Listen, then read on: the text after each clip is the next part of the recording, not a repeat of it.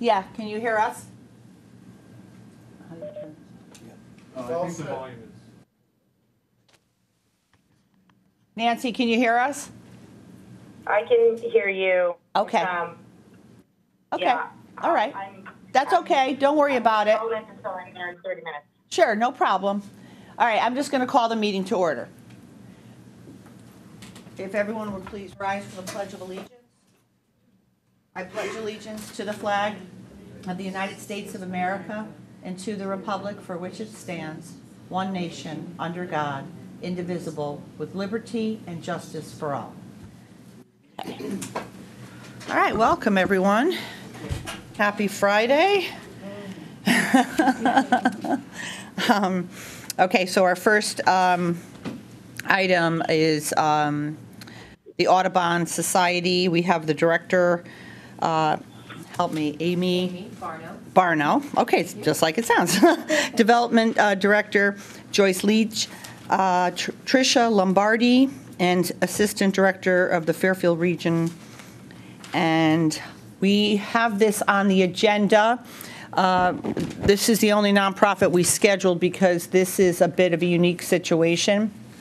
The Audubon came to us to request funding for a rehabilitation project that they're undertaking that's going to be far more than what we're putting in the budget, but it is, in my opinion, a contribution on the town side to show that we are invested in this facility that all of our school children utilize. I'm sure both Nancy and Tom's children did. I know mine did, and that was a long time ago. And so this is obviously, I think, a valuable asset to our community and to our students, as well as our broader community. So I'm going to invite you to, how are we working this? Are we doing it this way? Okay. All right, so come on up. Good, thank you. Hey, you, what page are we on? What page are we on, Jared? Do we know? This is just going to be... It's going to be one of the single line items. Yeah, page 99. Page 99, Tom? Thank you. There it is. Okay. All right, welcome. Thank you. All right, so if you just want to give a brief overview of the project and, you know, what you're intending to do, that would be really helpful. Sure. So just to be very clear, our full request to the town of Fairfield was for $75,000. $30,000 of that is for the annual funding support that you provide that allows us to support the CANE program.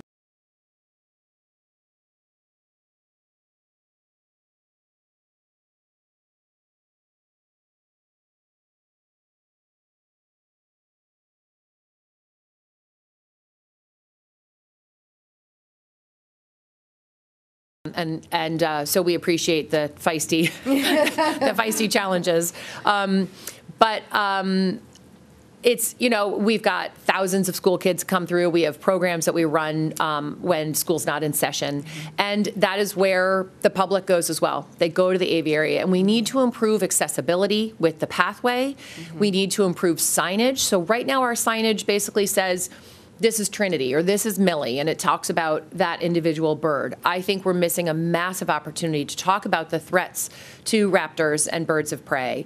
We need to talk about rodenticides, which are, you know, the leading cause of death for owls outside of car strikes. What people can be doing better, what the habitat requirements are, what conservation really looks like for birds of prey.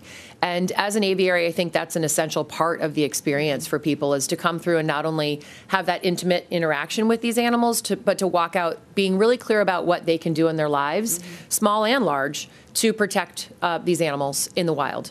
So it's an incredibly unique resource that we have in our town. We know that our town loves it. It is the #1 thing people talk about when they come. And it's a one-time ask that we're asking the town to support the investment of this long-term resource. No, thank you. And, you know, when you came to us, I obviously, we have to look at everything very closely, and there's a lot of requests that come throughout the town at our department heads and also our nonprofits, but this is a real jewel. I mean, my son is 38, but when he went through the program, he just became so interested in birds, and you know, we took it to another level. Like I went out and bought birding books from the Audubon, and we would identify birds in the backyard, and we, even to this day, he knows the names, titmouse and chickadee, and so he knows the birds, and it's really, it's become, I think, even more a passionate hobby for people because of the changes to what's going on, to your point, having birds getting, even the light sensitivity and all of that. And I just think it's a real treasure for our community to have that opportunity for our students to learn more. And God bless you for taking care of them. Which one did you raise from? Pretty much all of them. All of them? That we have now. Yeah, Millie I raised for 22 weeks. And then the other ones were about a year old because they were all native to Connecticut Sure. and they were hit in Connecticut, so they come at a young age. So all the birds that come through us, we have to train. There is a huge process, Right. USDA and federal license as well, so there is a huge training. So pretty much all of them, but the turkey vulture. Yeah. Yeah. So we had an opportunity to raise one of the Connor parrots. Remember when they were really prevalent in Fairfield? Yeah. And one had fallen out of a nest, and of course my son was like, and it had a little concussion, and we had no feathers, and we went through the whole process of taking care of it. I can't not believe the amount of work Oh, it's yeah. to take care of a young bird like that. The details and the mixing the powder and the feeding and how you feed and. Yeah. But it was a great experience. My son and I did it together, and it was that's a great. really great experience. But I know it's a lot of work. Yeah. So, and that's a point, we do have a lot of volunteers who help us with the birds, and we have a junior natural animal care program where we're teaching the next generation of caregivers for these birds, how Right. to take care of these birds. Yeah. And as Amy noted with like rodenticides, really what's important is also letting them know what the significance of the birds, how they are in the environment. Like they do, they kill rodents. So like we want these birds in our community because they do control the rodent populations in the community. So it's really important for people to see the birds up close and personal. And Amy noted we have 6 birds. We actually have 9 aviaries, but because our aviaries really do need maintenance, They do. we can't add 3 more birds at this point and have be able to be safely moving birds and protecting them. No, it's tired, and it 100% needs an upgrade. I'm going to open it up to the board for any questions. Tom? Yeah, good morning. It's good to see you. A couple of things. Appreciate, Brenda, all that you said regarding your experience there. I like the idea that I think we've done this in the past. We've partnered with some of our not-for-profit agencies to help them with individual projects that they have. I'm questioning, Brenda and Jared, have we, from the previous times that we've done that, if we brought the funding requests back down in line with their prior operating funding requests? I see, and I'm not to pick on anybody, but I thought I remember that we had funded something with Sullivan McKinney in prior years, and then that project was supposed to be over, so I would have thought that the funding would go back down to kind of historic levels. Am I missing something with that one? So Sullivan McKinney, that one, Frank, is down, right? Their request is down, and we've treated them all differently. Some of them have been project based. I believe Sullivan McKinney was one of them, and the project that they're doing this year is going to be down from what they were requesting last year. But others are, have been were thought to be, and we considered them to be. Not necessarily one-time increases, but permanent increases. But there hasn't been. I thought when we talked about Sullivan McKinney that the entirety of that increase, and maybe my memory fails me, was for the project that they were doing, and we approved it based on that project, and that was one time. Right, for Sullivan. Just go back.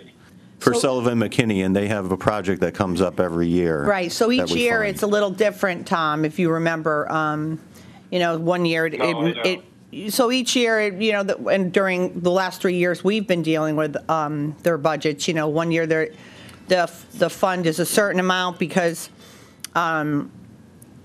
they have, maybe they need to fix doors, or they need to fix this, or they need to fix that. It's always associated with some sort of upgrade or repair project. I think one year it was the boiler or something to that nature.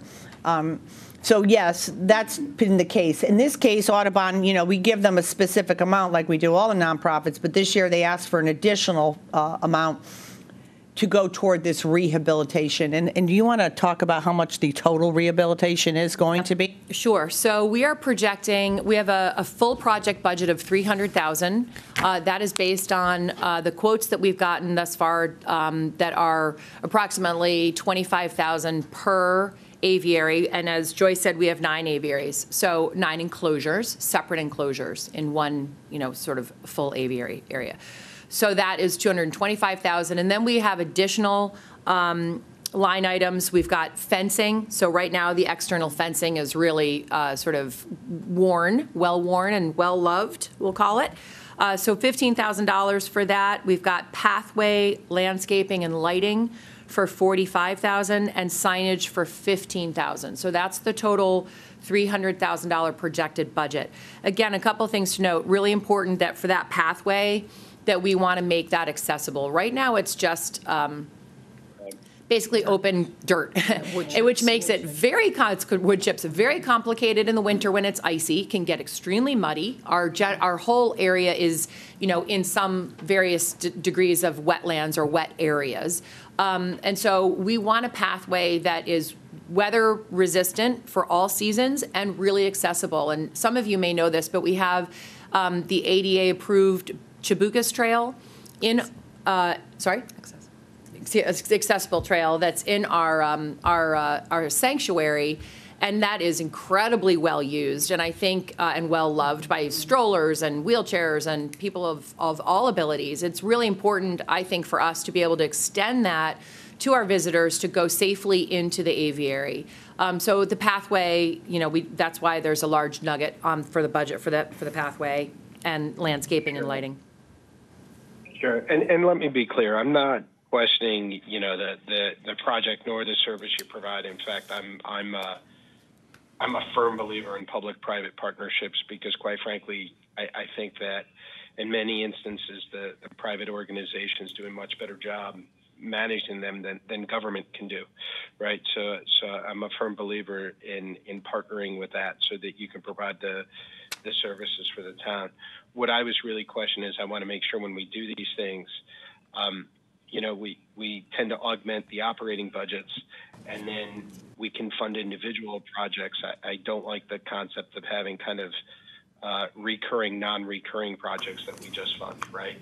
That we agree to an amount to fund the operations on an annual basis, and then these discrete projects. I think a few years ago we did something with a Pequot Library relative to a roof. That we take those projects much like we do the town's non-recurring and evaluate them on the merits as opposed to just making it part of their annual funding. So I don't have a problem with supporting this. In general, I would say, too, our funding of our not-for-profits here, if you back out the private school buses, it's coming up on $900,000 that the town is giving to these not-for-profits in general. And again, I think that's a good thing. I wonder if we have the most efficient tax structure for our townspeople, for our taxpayers. I note that at one point the town set up a 501c3 organization relative to servicing COVID and working with our not-for-profits. And I think just overall the town ought to look at how we're managing our relationships here and make sure we're doing it in the best way possible for the taxpayers as well as for these organizations. Like I said, I'm not against the funding. I'm questioning the way we administer it sometimes, that's all. Mm-hmm. So I wish you the best of luck with your project. I too enjoy going over to the Audubon and walking and will greatly appreciate the ease with being able to walk on smoother surfaces as we move forward. Good. So. Thank you, Tom. Nancy, would you like to make any comments or ask any questions? Can you hear me? Yes. All right, great. I'm going to go. I have 114 unforeseen circumstances this morning, which prevented me from being on time to see you in person. So forgive me for that. But thank you for that presentation.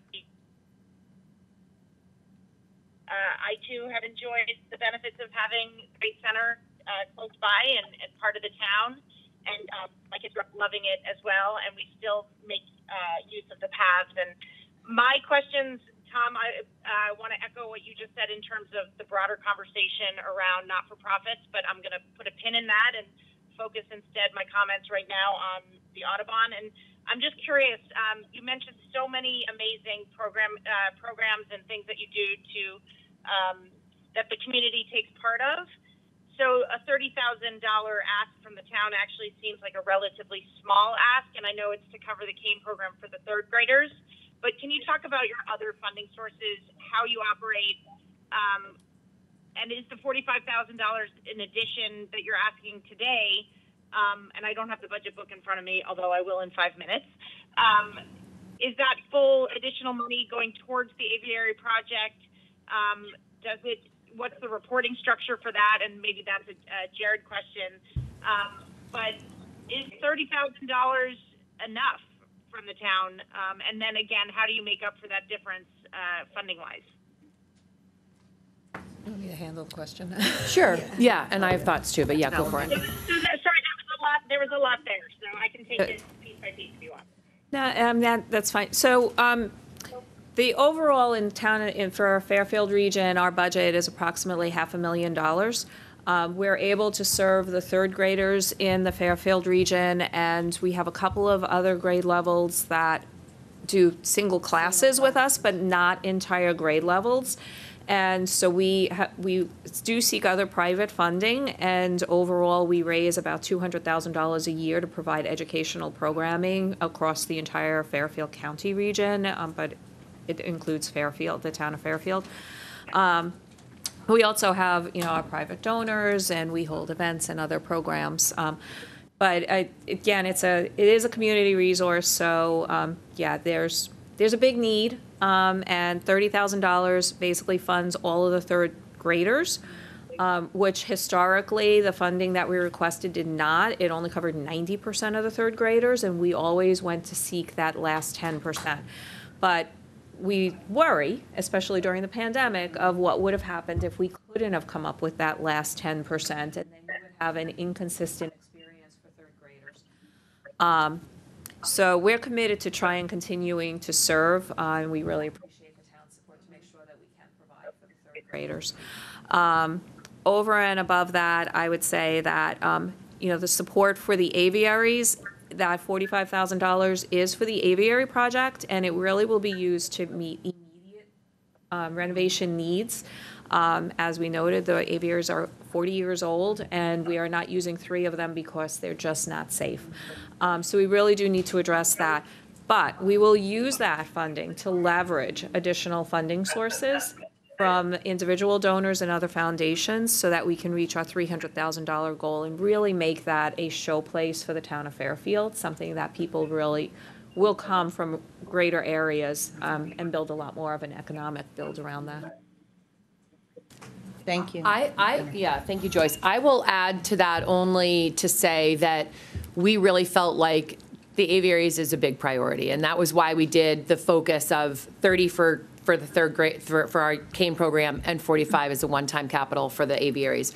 To be totally honest, going forward, once that aviary is in the condition that we sort of envision and running to capacity, I would love to consider other programs that the town could / should be supporting because of sort of the extended programming that we do offer in the community, and a lot of the visions that we have for making additional sort of family-friendly opportunities to come and learn about all sorts of things at Audubon. We are a great place to be hosting information about recycling, information about pollinator pathways, and everybody is coming to us saying, can we host these things? Those things cost money for us, and so I think long-term we will look for ways to try and lean on the town to support us as we grow those public education opportunities. No, that's great. and to Nancy's point, obviously this is, and to Tom's, this is an asset to our community. It's utilized not just by young people, but adults as well. And I think making it like we did, to Tom's point, we made a similar investment into the Pequot Library. It's used by our community. It's a third library. We don't have to pay for it, but we use it.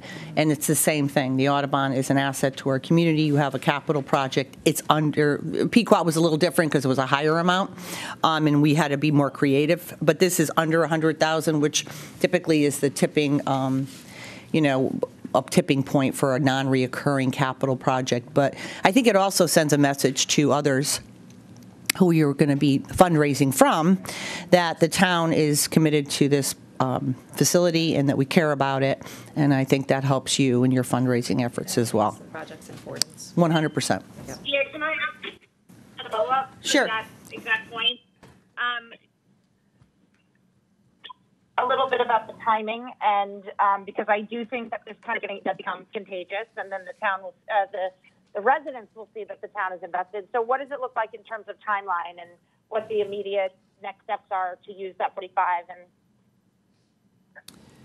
Well, that's a very good question. So for the primary sort of launch point for us is that we are in the process of completing an engineering study with Huntington, who's actually doing a full evaluation of the entire nature center, the center at Fairfield, because long-term we're doing some building remodeling renovations. And so we need the results of that engineering study. It was supposed to have been completed a couple of months ago. So that's, that should be done at any point in the very near future. And that will help us really determine the overall landscape of the aviary. And, we've really allow us to sort of determine exactly what our vision looks like for the remodel. So we've got, as some of you may know, but Jack Franzen is on our board, and we will leverage Jack's knowledge as we do with the building to help us put together the plans for the aviary remodel.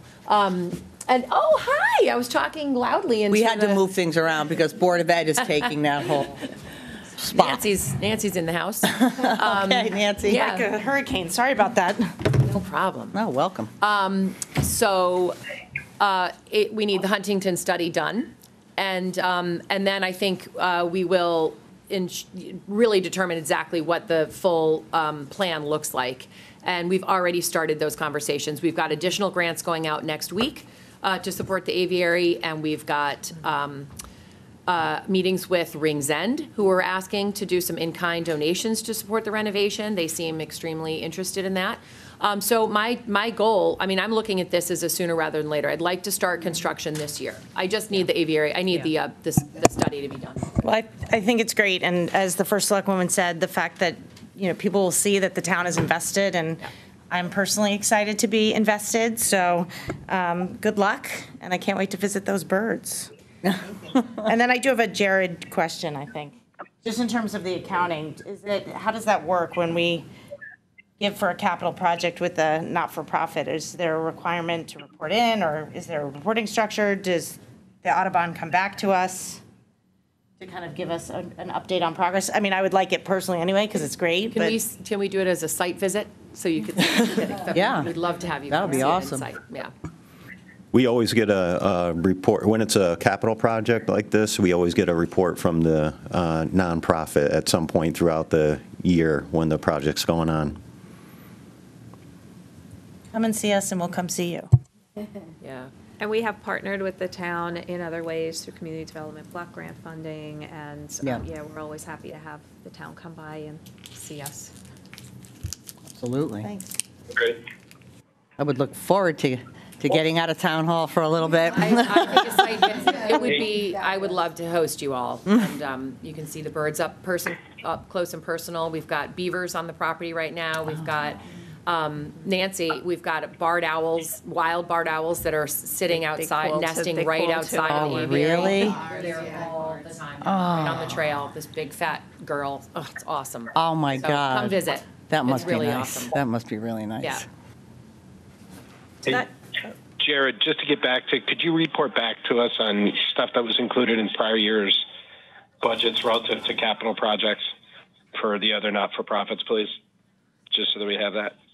Sure, so you just want, what do you want? Sorry. You just. I want to know in 22 and 23 if there were any other not-for-profits that got capital project funding that's included on these numbers. Yeah, I mean, we had Sullivan, we know that Sullivan McKinney had one, and they're doing a smaller one this year, so their amount has gone down. But yeah, we can look into those details and get you that information. Yep. Can you remind me the page that? 99. 99. Okay, I just wanted to look one thing, and it's more of a CFO question. Okay. No other questions. Okay. All right, seeing no further questions, thank you, ladies. Thank Thank you. you Really so nice to much. see you. Thank you so much. Appreciate your time. Appreciate yours too. Thank Nancy, you. I put a piece. There's an of handout Audubon for you piece. there. Well, thank Do you you. need any more of them for people? If you want to leave them, I can put them up in the First Selectwoman's office. People come in. Thank you. That'd be great. Thank you. Yeah, thank you. Have a great weekend. All right. Sorry, I came in like your hurricane in the middle of your presentation. So next up on our agenda is the Penfield Pavilion Complex. And we have Mr. Calabrese. This is on page 194. Hi, Anthony. Well, good morning, everybody. Morning. Anthony Calabrese, Director of Parks and Recreation. You will see the Penfield Pavilion Complex budget before you on page 195. You will see that the way the budget was prepared was with the assumption that the building would be closed and under construction / remediation. So you do see an overall decrease of a dollar amount of about $55,000 and change, which is a 27% decrease. Happy to walk through any questions. And we're just discussing Penfield, not overall Parks and Rec. Yeah, we go all 7 budgets one by one. So Anthony, how much did we take out in revenue related to this? I don't have the revenue number right at my fingertips. Well, we're budgeting 0 for the lockers, we're budgeting 0 for the concession stand, and 0 for Penfield rental. So the only revenue we're budgeting for in this budget is the Jackie Durrell Pavilion, which is a slight increase. We're looking at about $208,000. So what's the downside on the other revenues coming out? What's the number? Jared, if you have it, somebody has it. I can. 1 second. Thank you. Yes, a second. It's $198,000. So we're taking out 198K year over year, and we're only able to take out expenses of 55. Why is part-time payroll going up so high? Part-time payroll, so again, we're budgeting for 150 parties at the Jackie Durrell Pavilion, so that still has to be staffed accordingly. We still are accounting for staffing some maintenance. There will still be maintenance staff that needs to be on site during the summer, and we're still budgeting for parking because people will still be using the beach that will be open. Granted, you'll see a decrease in the parking revenue when we get to the waterfront budget, but we did try to account for that. Yeah, so why did I understand everything that you just said, but why is it going up by 46% on the part-time side? It's really just the way that we staff the parties. We really look at the part-time payroll and the seasonal payroll as almost one line item. It's the same kids that are working in most cases, whether they're working the parking or they're working an event, and that's all it was.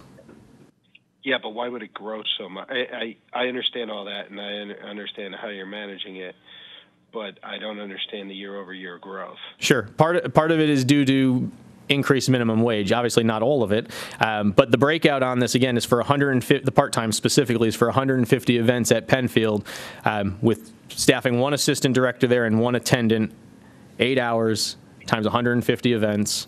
And then we also built in hours for tours, 104 hours for tours at the $20 an hour, because people still do want to tour the facility, or if they've already booked it, they still want to get in there and take a peek at the facility with their event planners and see the space. And obviously, we've got to have staff on site to do that. Yeah, it's still, again, we're taking one building offline for an entire summer.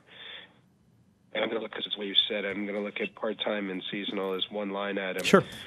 And we're roughly flat, right? Or no, we're down by, okay, we're down by a lot. 45. Yep. I get it. Okay. I'm looking at the percentages. Okay. Hang on here. We're down 50 and we're up 16. Got it. And you're saying it's because of that. Okay. Utilities, you're in half. You're coming down that. You're coming down. I'm surprised we don't. I'm just a little surprised we don't have more savings on the bottom line, given what we're taking out in revenue. That's all. Yeah, I mean, the other things that are in here obviously are cleaning supplies and things of that nature, and all those prices have gone up 8 to 12%. So, unfortunately, it doesn't necessarily compare to last year's numbers. Right. Okay. Thank you for the answer. You're welcome. So I'm just looking, because you take each department or each subdivision, it's probably more of an overarching. To me, and again, it's just the way I was looking at it, just a suggestion that is maybe unsolicited. But it's confusing to see this before this sort of description and understanding, so that may just be a budget book thing. Because it'd be nice to be able to see it, because the supplies and the maintenance and all those things have gone up, to look at it across departments, because those seem to be the single biggest drivers, obviously, other than salary, in terms of the changes.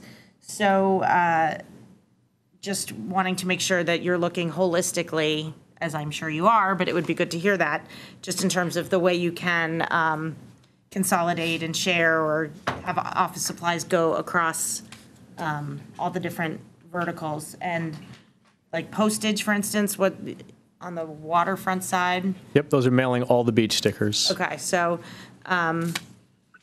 again, just being able to look at it more holistically would be helpful, but I appreciate that it has to be broken out for purposes of the single line items. But again, to look at it overall, it's just, it's confusing. Yeah, no, completely understand. And I think that I could speak for, I don't like to speak for other departments, but I think I could speak for most of the departments. Things like postage and office supplies, those all go out through, they go through our purchasing department, and they get bid as a bulk sum. So we're all ordering from the same companies, whether it's WB Mason or whatever our mail company is at the time. But they are, so I do want to agree that, yes, they are looked at holistically, even though they're broken out individually here. Okay, thank you. And then, Tom, you started to ask this in terms of just operationally, other than the building being closed and having to adjust for revenue, are there other things that, and again, it may not be the discussion for this, that we need to be thinking about, just in terms of how that is going to be impacted, operating otherwise? Yeah, I heard Tom asking specific questions, but are there things we should be thinking about overall? Well, I think the overall stuff that we should be thinking about is the future of the Penfield Pavilion. Obviously, this budget goes into effect July 1 of 23 and runs through June 30th of 24. So we're trying to project what we're going to be doing with that pavilion. Obviously, I attended the FEMA meeting last night, and I understand where they stand, and I understood where the community stands with that. So obviously now we're kind of just, I don't want to say we're in a holding pattern, but it kind of like we're, yeah, exactly. So it seems like we're in a bit of a holding pattern for the time being, but obviously if something were to change and other decisions were made, again, I'm not going to predict what the other bodies are going to decide to do, but that would be something that could change this budget drastically. Yeah. Right? I mean, obviously if everybody was just like, hey, reopen the building and we're not going to worry about what FEMA says, well, then some of these numbers go up on the expense side. Some of them, potentially go up on I would hope on the revenue side, since we're at all zeros. But those are really the bigger changes. As far as operationally, we're doing our best. And I'll talk to it during the waterfront portion when we start talking about beach parking. But that's more of, how are we going to operate the beach? How do we make the assumption of, and I use this assumption that we're going to lose 10% of the beachgoers to Penfield. Again, I'm basing that on my historic knowledge of the last time we went through this process and the building sat closed for 5 years with a fence around it, and, how few people were using the beach. It didn't stop everybody from going. I mean, there were still people that went, but when we didn't have a concession there and we tried bringing food trucks in, and they flopped. Not saying that would be the case, now again that we're almost 10 years past the last time we did this, but those are some of the operational issues that I've just tried to work through. But I'm happy to, when we get to the waterfront budget, I could delve into it a little deeper, I guess. All right, and I will put a pin in it, but Jared, I would love you at some point to just walk us through what would happen if we had to have a process of what that looks like, of drastically having to change and respond, just so we can say it out loud, what that would look like if the budget is passed and then all of a sudden we have to go back in, and just would love to hear that, so. But that's not. Yeah, what do you mean by? Meaning if we have to all of a sudden, what the timeline might look like and how it's going to impact, because presumably some decisions will have to be made before the budget closes. So what does that look like, just in terms of deadlines and based on the conversations that were being had last night? So basically, last night was, I think, a very, while somewhat tense at times, was a good opportunity for the community to see where we stand, where FEMA stands. And I was very clear last night saying I am moving forward with a proposal through the funding bodies. We're going to put it together because we have a clock ticking, and we're going to put it forward. And so regardless of what happens, we have to clean soil under that building. That's a no-brainer. We know that. And what happens to the building is going to happen to the building depending on what the funding bodies agree to. But excuse me, it won't be open. And we're hoping to just not have we're hoping to just have one season of it not being open. Right. And then next year we'll have the discussion if there's something that goes astray, if the building has to go longer than the 12 to 15 months that was projected, then we'll pick up then. Yeah, and with some deadlines looming, and I was listening and some of the volume was hard, so I'm going to have to go back and listen to the recording. It seems like it might overlap with the timing of the budget process still going on. Would that impact, is that true? That the timeline of some of the deadlines, if we are working against that, would coincide with the Board of Finance still looking at the budget based on what you know? Well, the deadlines? operating budget isn't going to change. Okay. So to speak. This would be a capital expense. Okay, so, but you're confident in that this won't change regardless of what, okay. I mean, If there were operating, we would treat it like we do anything else that comes up in the middle of the budget process and Correct. Make changes, suggest changes, I mean, things propose change, them, yeah. and if they happen, then we'll update just as we've done in every year in the past. Okay. I just wanted to have that right, conversation out loud. I mean, hopefully, listen, the whole plan for me, and I outlined this last night, was, I'd like to get I'd like to address the notices of violation. We are addressing the notice of violation for the soil. I'd like to address the notice of violation for FEMA, and I have shared this with FEMA privately and publicly, that I would hopefully get the approvals in process, approvals finished by the town bodies, and then we would, and I told this to FEMA, would like to start at the end of this summer to avoid having our community have 2 summers, and then have it completed before the next, so we would lose next summer. And listen, if we're going to on the fly, like if it works out, because we want to do the soil and the Penfield Pavilion at the same time, that would be the optimum and most common sense, cost-effective way to do this, and least disruptive to the neighborhood and community at large. But if we, for example, just let me finish, Tom. So, for example, if we do get those approvals and we're going to do it at the end of the summer, maybe we would be able to open it up a little bit to utilize it. It would be kind of last minute, but somebody wants to have a reunion or somebody wants to have a anniversary party or something. I don't think that's going to be significant revenue because things changed, but who knows? It might happen. Go ahead, Tom. Yeah, can you hear me? Mm-hmm. Quick question for you. Even if all that happens, right, realistically here, whatever happens during this discussions in March, you're not going to be opening the pavilion this summer, right? No, what I said was I would like to begin the work, and I've shared this with FEMA as well, that if we get it through, I would like to begin it at the end of the summer. Because if we did it this summer, we could potentially lose 2 seasons with a construction site. Yeah, but I guess, so my apologies. So then let me go back a second.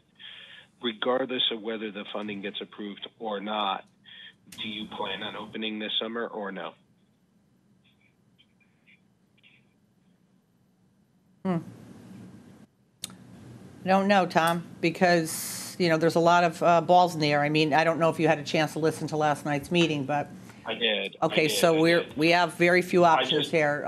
Either knock the building down to be in compliance with the NOV, or fix the gray beams and the elevation. So, right. I don't know. I guess where I'm getting confused is you're absolutely right, and I listened to it and I understand what the options are. What's confusing me is and the reason for my question is, regardless of what the answer is in March, whether we decide to knock it down or decide to rebuild or what have you, anything you're going to do, I would guess from what you're saying, would probably not start until fall. Correct. I would like it to be. I mean, that hasn't been determined yet. We're still in negotiations with FEMA, still having discussions. Right. But so if that were the case, though, should we be planning on and budgeting as though, regardless of the outcome of that, at least for this season, Penfield's going to remain open? Anthony, I'm not suggesting that you'll be able to rent it out or anything, but maybe the lockers and maybe, it changes your staffing assumptions too. I don't know. That's kind of where I'm going. Right, but I think this was another item we were discussing the other day. I think it was some item you discussed, budget. I can't remember which budget item it was, but similar to what we were discussing the other day. If something, changes, we can always adjust during the budget process, Board of Finance. And if it happens after the fact, we can just work with the Board of Finance to make transfers, should they be needed. Right. Well, this wouldn't even be, I mean, to be honest, this wouldn't even be transfers. This could be, and really, since the Board of Finance is the only one that can add to the budget without, going through the whole rigmarole of a process, if in fact, regardless of what the decision is on Penfield, we have the opportunity to open it and make some money and have the public use it for the summer, maybe we ought to be planning for that, for this summer, because it seems as though, and I support your commentary, there's no reason to lose 2 summers regardless of the outcome.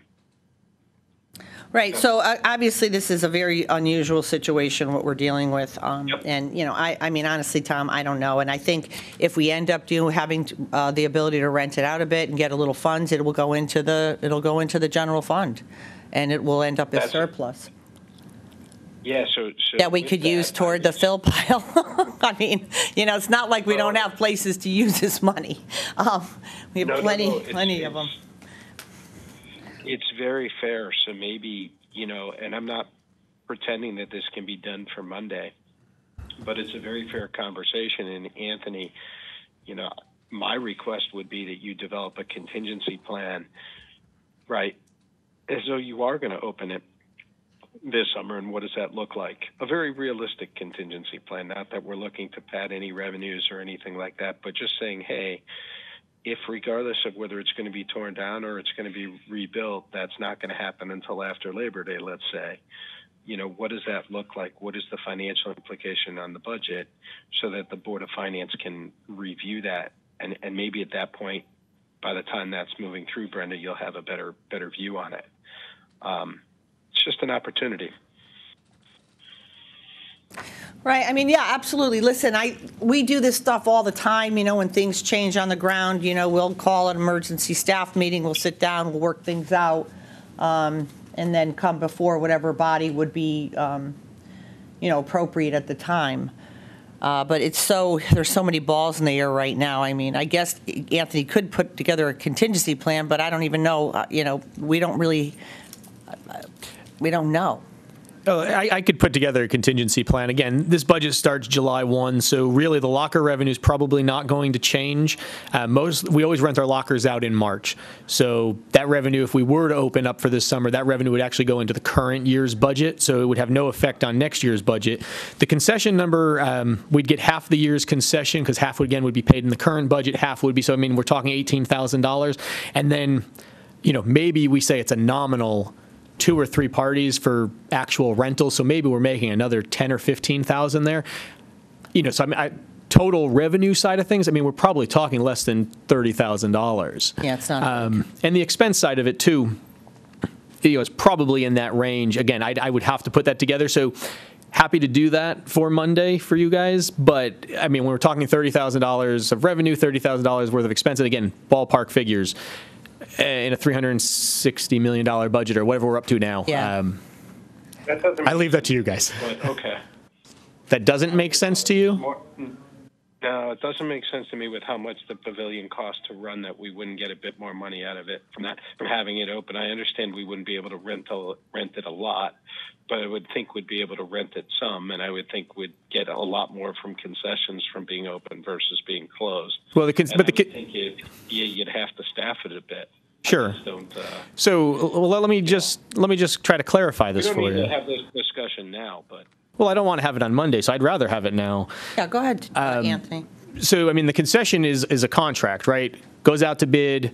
We have that contract. We have the vendor already under contract. So if I'm just going to use $36,000 because that's the number that's in my head, but I think it's around that. So if he's paying $18,000 in May and then $18,000 in July, we're going to recognize $18,000. We have nothing to do with staffing that. We have nothing to do with any other part of that. It's completely leased out.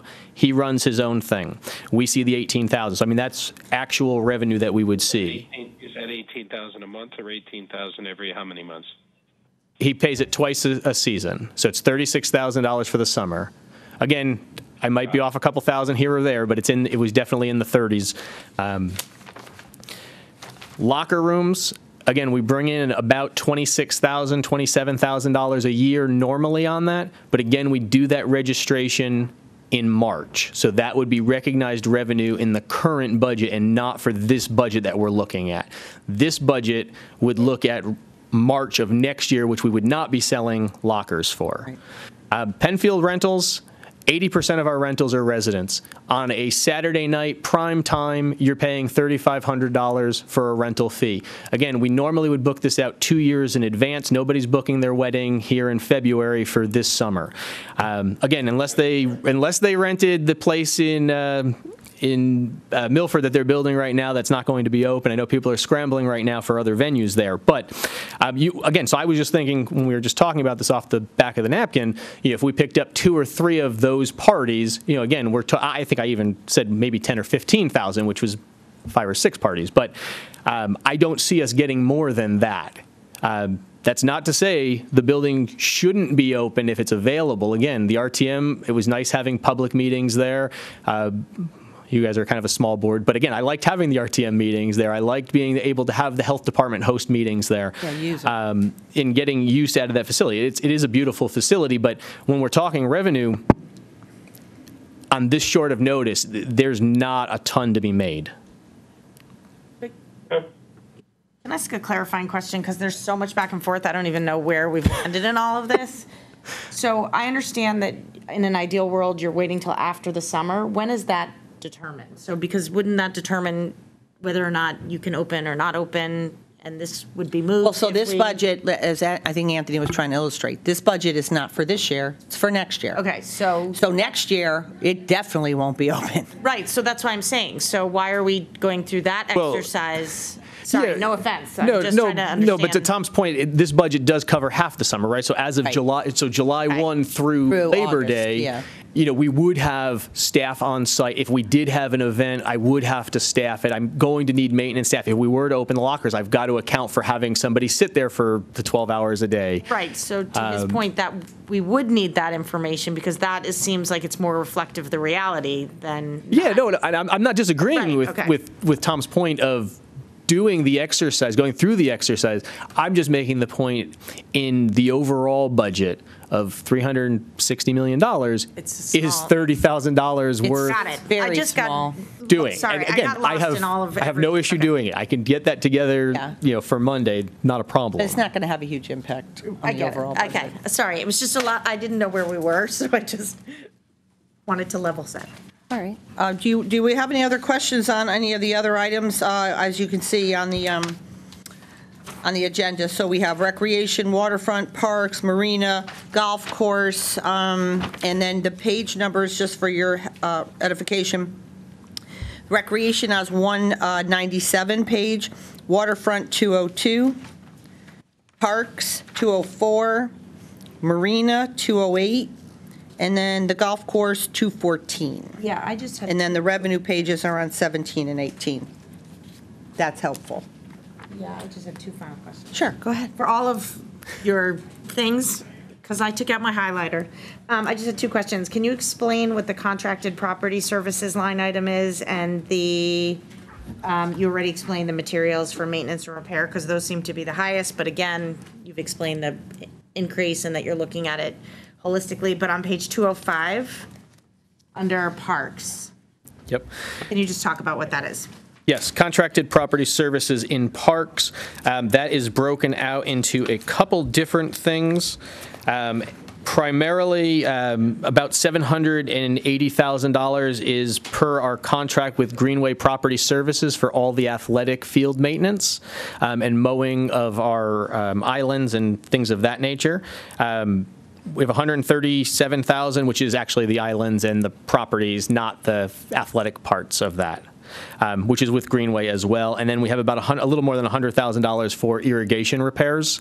Majority of our athletic fields do have irrigation, and heads break all the time, or pipes freeze or crack or need to be replaced. So those three are what make up that contracted property services item. And I feel like we discussed this last year, but if you could remind me, the reason we, and maybe we looked at it in an informed way, which I don't remember, bringing that 780,000 in-house. Yeah, so we have had this conversation, and I recently, I think it was a Board of Finance meeting a few weeks ago or in December, I was actually handed the audit that was done of that line item back in 2020 before I took this department over. But I just got that report, like I said, in December or January.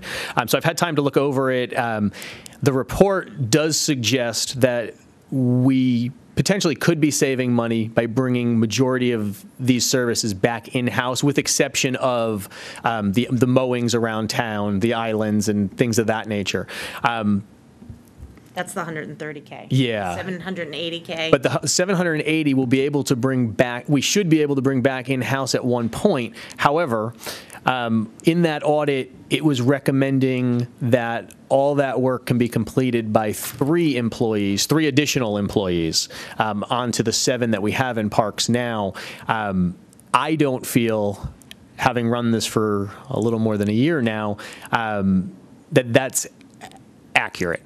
I think the number is more like 6 guys, 6 employees, and that would be what I would request. And those are the conversations I've had behind the scenes already with the administration, saying if I was to do this, I'd be coming to ask for 6. So I have not had a chance yet to have our finance department run those numbers with 6 additional employees, to see what the true savings would be. So to that, Jared, is that the kind of thing that we could get before Monday to understand? An additional 6 employees? Well, you were just saying you haven't run the numbers to see, so. Yeah, I don't know. I don't know that. A little more complicated. Yeah, I'm not sure that they can produce the numbers as quickly as Monday. Right, But that's what I would be. I mean, it's something we're looking at, we've started looking at, but it needs, I mean, you're adding, union employees with benefits. no, I appreciate all the that. whole I know thing. what goes into it. Yeah, I'm just It saying. really has to be a. This was an idea that, that Anthony has talked about, but it wasn't really an official proposal for us to analyze. Like this would be a completely new ask for this budget after we've already started the process. Yeah, it would have to be flushed out. It's not a non-starter. I'm just saying, I think And we, certainly for next, now that we have this, we know it's out there, I think we need to No, it's look at all those something, things. yeah, it's something we are looking at, and during the off-season, after the budget process, these are the things that we, sit down and discuss and work through and. The try to other, figure out the other what's our big best bang for our number that buck. we have to also figure out, again, I would say in the off season here, is what additional equipment also needs to be purchased, and how quickly can we obtain that equipment? Because a lot of the equipment, when this was all outsourced, we no longer have. Right. So, or it's been allocated All other the places. things to factor in. Yeah, exactly. That'd be my- Your second item was another one, but I don't think it was in this budget, right? It was on a different page, or was it also this It's page? really just a general, I looked at materials for maintenance repair. Yeah, same type I of. mean, I just think it's worth pointing out again and again, because when people see it, Yep. they're going to see big increases, and we just need to, remind everybody across departments, Yep. all these costs are going up. But that, as you said, it goes all through purchasing, and you're looking where you can consolidate, so Yes. I don't have any other questions. Okay, thank you. Oh, what happened? The WebEx is still there, I'm trying to figure out. Oh, is this the time to run to the ladies' room? Yeah. Yeah, everyone's still connected. Hi, everyone. Yeah, we got video and sounds. Yeah, everything, oh, there we go. Oh, okay, sorry, guys. Hi. Yeah, when the power went out, it reset something. Oh, okay. Tom, can you hear us? See us? Tom's muted right now, but. Here, Tom? Yes, I Oh, can. Sorry, I can't see you, but I can hear you. right, the screen went, I don't know what happened. Yeah. We're having a No, long. I can hear you. Okay. Okay. So, all right, so we're going to be breaking at 12:30 for lunch and then resuming back at 1 PM. And then we'll be kicking off the education side of it. So I just want to, is there any additional questions on waterfront, parks, marina, golf course?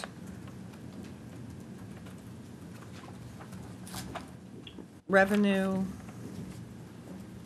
What's going on? Can we turn to the golf course real quick? What's going on there this year?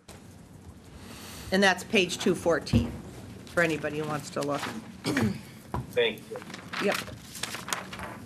Yep. So the big driver here really is just one line item, and that's capital outlay.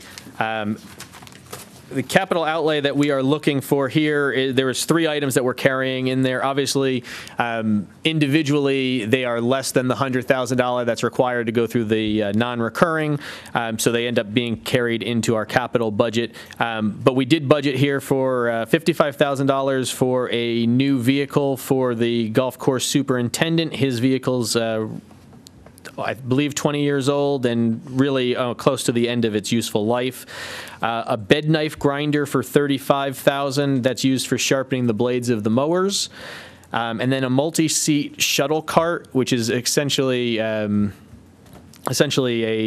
extended sized golf cart that's used for shuttling groups of people back and forth as opposed to just 2 golfers. This would be used in camps, or if we have elderly customers that need to be taken to different parts of the courses, this is how they would be able to travel back and forth.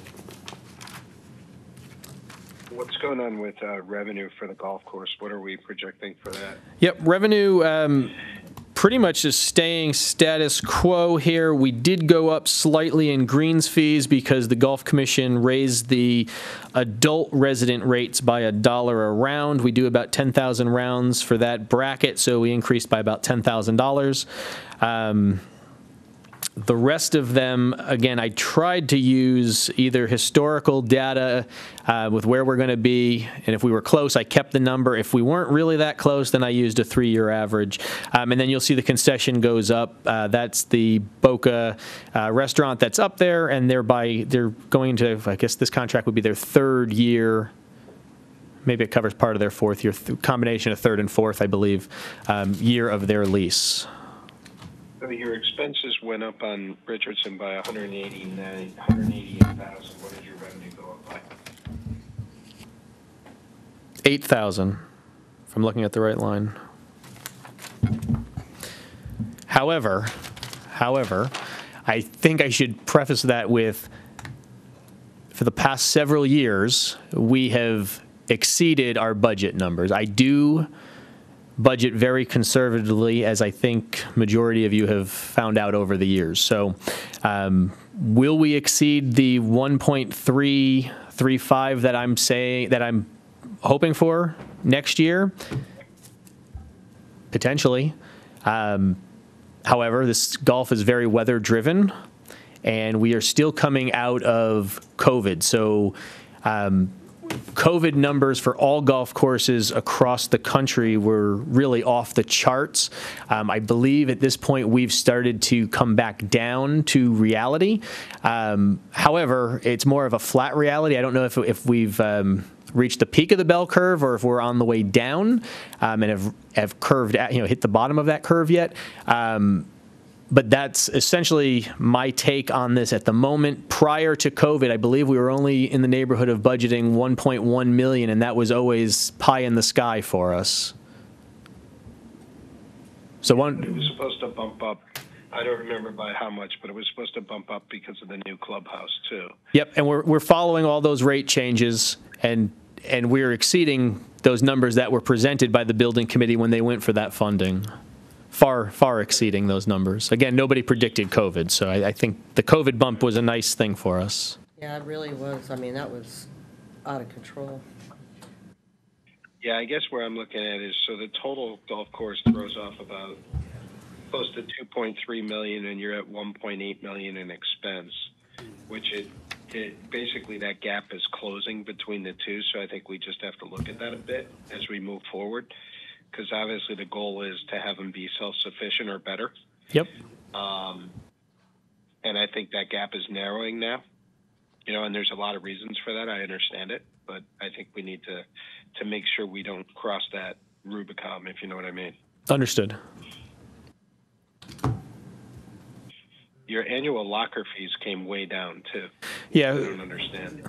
It's not a big number, but it's down a lot. Yeah, no, that's kind of a conundrum we're in at the moment. When we opened up the new clubhouse and the bag, we say locker room, but it's really bag storage. It's in the cart barn. We had always, in the old clubhouse, we had about 50 lockers in just the men's room. So the ladies never had the opportunity to have bag storage, but the men did. When we put in these lockers, we put in 86 or 87 of them, and within minutes of them opening up and the building opening up, we sold out. So the first year we were like, wow, this is fantastic. This past year, which was year 2 of the clubhouse, we only sold if it was 10 or I think it's $2,000 worth of lockers. I mean, it's about 10 or 12 lockers. We've looked at this at the Golf Commission and like, well, why aren't people using this? And really, it just comes down to, well, if they want to go play another course, they've got to come get their clubs. Sometimes if they come after hours, the building's locked. We need to have somebody there to let them in. It just wasn't as convenient as they thought it was going to be. So right now, what the Golf Commission's doing, and I haven't budgeted for this yet because we haven't gotten to the point where I see it being implemented yet. But they would like to convert the locker room area into an area where you would have the indoor TrackMan simulators. However, that's a big expense. We've put it out to bid. We've gotten that number back, well over $100,000 for 2 different machines. So I'm exploring some other options right now, some other avenues, specifically with our lessee up there, Boca, to see if they might want to partner with us, potentially front the cost for the machine so we could at least offer this amenity to the residents. obviously, with them doing that, we don't have to front the money for $100,000. I'd have to figure. I haven't. Again, this is all still talk. I have not brought this forward to anybody else yet officially. I'm still working with Boca on if they're even interested in doing something like this. Whether there's a revenue share or what. But we do want to get that amenity up there. The Golf Commission is adamant about adding that amenity. So. Got it. Then, Anthony, one unrelated to the golf course, if my colleagues don't mind, but another area. Ladies, do you mind if I ask another question? Of course. Go right ahead. The marina, Anthony, what's going on with the marina? There was a lot of talk about the marina and all sorts of plans on it, and then it kind of died down. I'd just like to know where we stand right now on it. Yeah, marina, we are kind of I guess we're in a holding pattern, as you've heard me say with other things.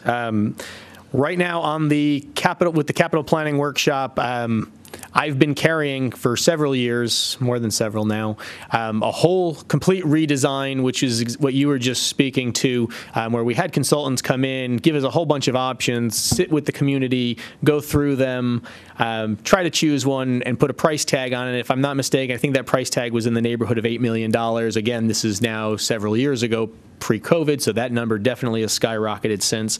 But I've also carried the number to phase in replacement of the current marina, and I think I'm carrying $600,000 over several fiscal years, so we can go in and replace 3 docks worth or so of docks, and then the next winter replace another 3. But again, that's on the capital planning workshop, and I guess with the Board of Finance, who just looked at that a couple weeks ago.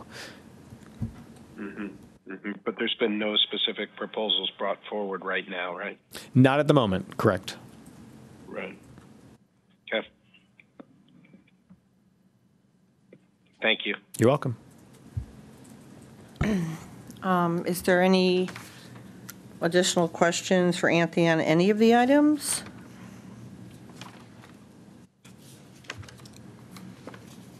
Do you? No, I'm fine, thank you. Okay. Tom, do you have any more? I'm good right now. Okay. All right, well. Keep those pickleballers happy. I'm doing my best. They're Anthony's best friends. Oh, yeah. They email him every day. They call him. Come to my office. They come stop by. Fun. It's fun. They are very passionate. All right, well, so if there's no further questions, I'm going to say let's break because the superintendent is to start around 1. And so this will give us an opportunity to go and have lunch or do work or whatever they need to do. And I will see everyone back here at 1 p.m. Thank you.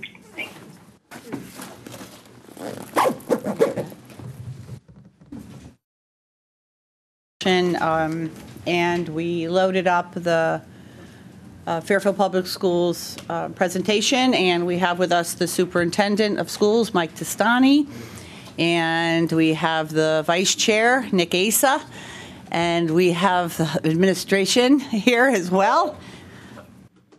And I don't know if we have anybody on WebEx.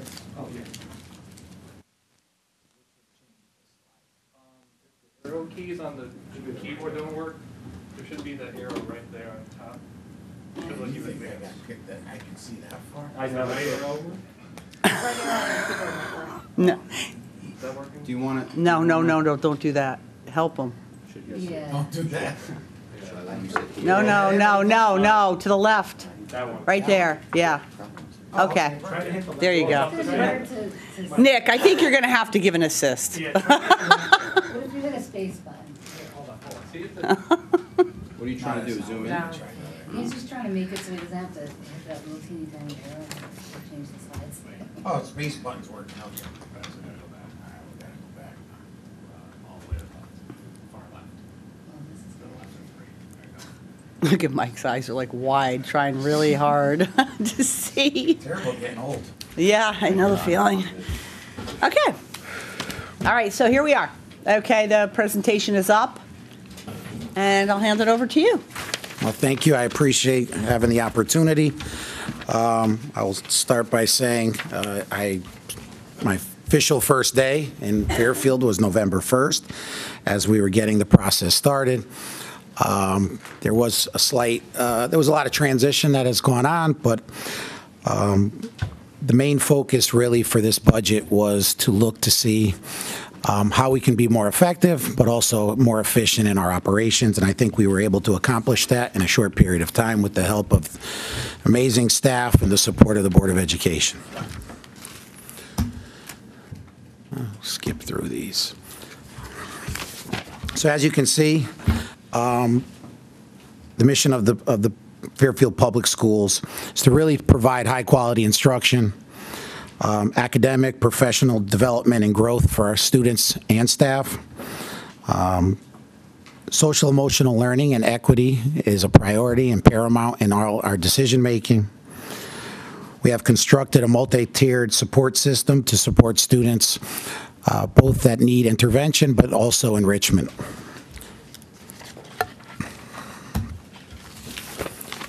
As I mentioned, this budget is grounded in being a fiscally responsible budget. We would like to maintain the excellence, as we're all accustomed to here in Fairfield, respect the relationships with our families, our faculty, and our community, manage costs, reallocate funds where we feel we can achieve savings and reallocate those to our increases, sustain our class size goals, and also support strong programming. This budget, what has it accomplished? Well, it's structurally balanced, very strategic. We're maximizing our return on investment, and we limited increases across the board. Just a few highlights before we get into the meat and potatoes. I think this is something that we sometimes lose sight of what are we getting for our money when we invest in our public education system. These are some of the highlights. We have 108 AP scholars. 85% of our AP advanced placement test takers earn a score of 3 or more. We have 3 elementary schools in the top 10 for ELA performance in the state this past year. 1 elementary school that ranked #1 in the state for growth amongst our high-need subgroups. One of our high schools earned the highest math proficiency in the math SAT indicator in our DIRG. We have 5 schools of distinction. We're voted best community for music education in the state of Connecticut. 15 Fairfield Public School art students were named Scholastic Art Award winners. We had 6 National Merit semifinalists. We have an A+ overall rating in niche. We have FCAC and state champion athletic teams and athletic and student athletes. And 86 of our students were selected for SEMA Western Regional Festival. So these are just some of the highlights from this past year.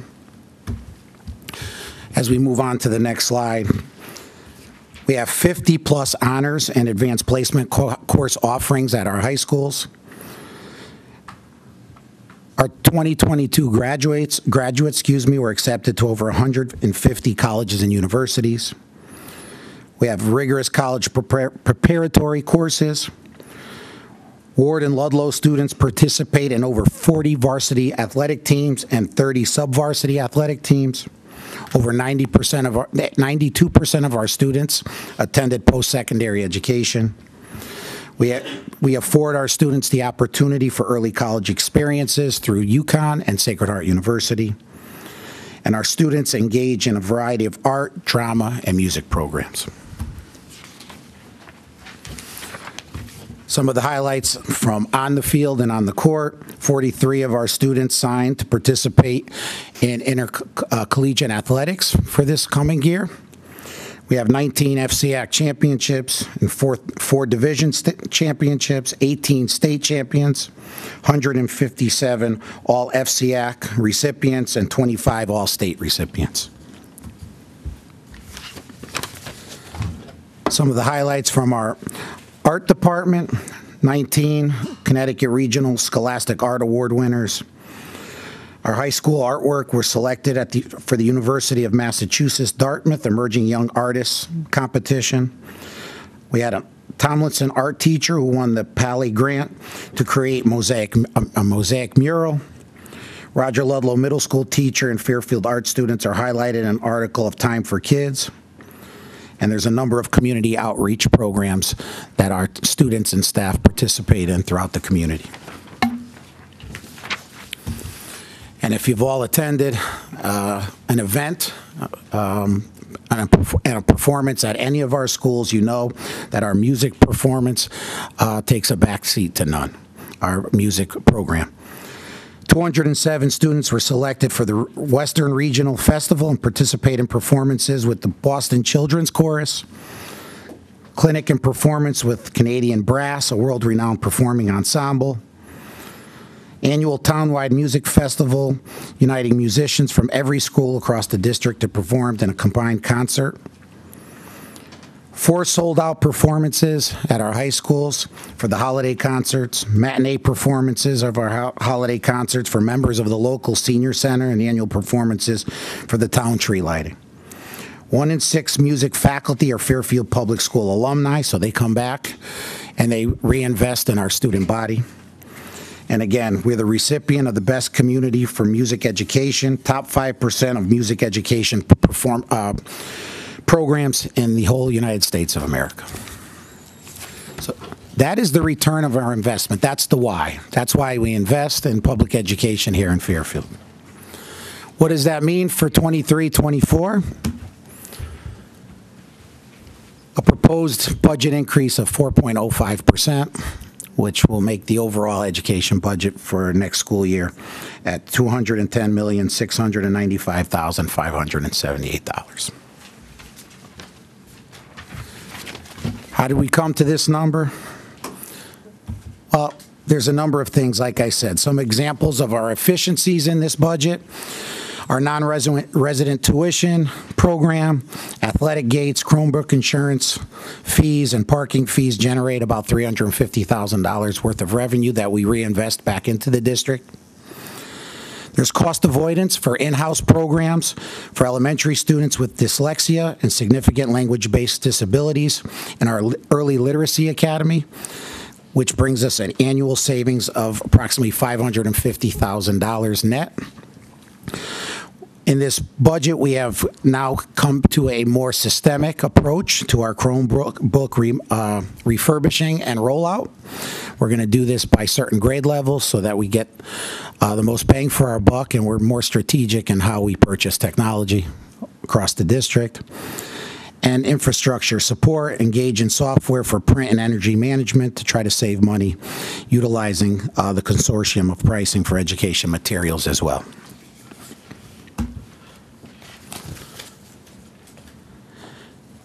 Of this 4.05%, 3.86% of it is contractual obligations, increases to insurance benefits.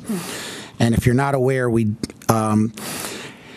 had a extreme need in underpaying our paraeducators, and in this budget we have now finally come to an agreement with our paraeducators to finally make their salary more competitive so that we can fill our vacancies and we can retain these much needed members of our staff. Full-time contracts causes an increase of almost $3 million, as you can see, 1.4% of the increase. We have mandated staffing, our English language learners, that we have to increase to service per the state mandate, which is about 0.22%, close to $550,000. We have some increase in student supports to meet the mental health needs of our students who are struggling post-COVID, $336,215, which is almost 0.2%. And then again, the paraeducator compensation agreement is almost 1% of the increase at $1.8 million. And then, of course, we're trying to be conservative. We budgeted with the projections from the state partnership, Connecticut State Partnership Plan, of about a 10% increase, which will raise the insurance benefits by, as you can see, almost $2.4 million, or 1.18% of an increase. So outside of that, the increase to our budget is very minimal, as you can see. again, fiscally responsible and efficient while maximizing the programming for our students and the support for our staff. Here we go. Okay.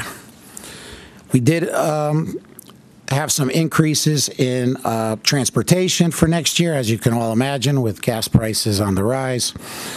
Utilities and facilities, we see a slight increase, but through some of our green energy initiatives, we are seeing some payback into our budget. And IT and maintenance, just a slight increase, as you can imagine, with costs, supply chain issues, and things that everyone across the nation is currently facing.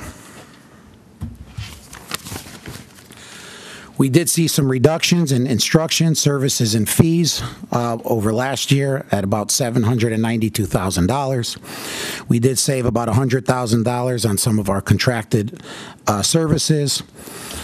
Capital equipment is seeing almost $250,000 reduction, and purchase services almost $50,000. So all totaled, we did see a reduction and found savings of over $1 million in the current budget for next year. While we do and will see an increase in some areas, our out-of-town, out-of-district tuition, those prices and costs continue to rise. Some of the enhancements to our staff, we have to increase by one class, the Early Literacy Academy at McKinley School. But as you heard previously, that investment is right now giving us a return of about $550,000 in cost avoidance net. We are increasing some athletic coaches at our high schools to improve upon some of the programs that our kids are currently asking to compete at a interscholastic level. Our music department chairs and our discipline chairs are going to be getting a little bit of reduction in class load so that they can manage the departments that they service. And then supply books and materials, we're trying to invest a little bit this year, and also phase in for some state-mandated right-to-read legislation, which was passed last legislative session.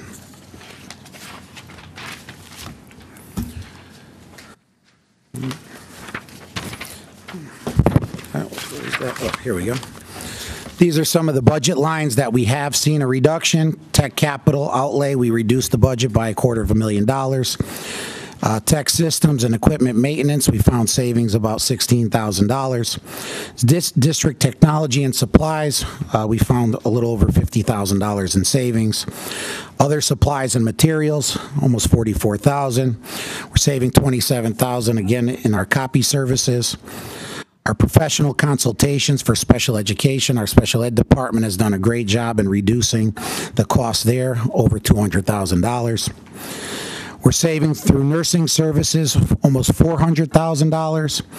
Our speech services that were currently being provided, we found a reduction there in a little over $262,000. We found some effective efficiencies in the math assessment area, math improvement, and overall instructional staff development. So those are the areas where we found reductions, where we can reinvest in some of the things that we think are more of a priority moving forward. There has been some questions regarding some of the reduction in our enrollment across the district over time. I know a question will come up, well, we've seen some reduction in our overall enrollment. Why aren't we seeing a reduction in our budget? Well, unfortunately, it doesn't quite correlate with the two. These are spread across 17 schools and 13 grade levels, so unless there's a high concentration of enrollment decline in one school, one grade level, you're not going to see any savings in the budget. So I just wanted to make that mention now and get it out of the way, because I'm sure that's going to be a question that would be asked. However, just like across the state and across the nation, Fairfield is also experiencing with a slight decline in enrollment and increase in the number of students with special needs who require special services. As you can see, this is a slide that we put together since 2017. You can see that with the slight decline in enrollment, we're seeing also an uptick in the number of students that receive special education services. But again, through solid programming, innovative ideas and efficiencies, our special education department has been able to minimize the increase to the budget this year and into next year. And just to show similar trend across the state, as you can see here, the blue line trending down is the state overall student enrollment. It's down about 12%. However, students that are identified with individuals' education plans has increased by 26%. So, although we're seeing less students across the state of Connecticut and here in Fairfield, our children are struggling and require special services to be able to meet their needs so they can grow academically and social emotionally. We also want to stay competitive within not only Southern Fairfield County, but within and surrounding towns. As you can see, we're a little bit slightly below the state average in per pupil expenditure. We are right in the midst as we try to compete with our neighboring towns for not only for staff, but also for resources. But I think we're doing a pretty good job with what we currently have. But it's also something to be mindful as we move forward that we will need to stay competitive, especially in a very competitive job market.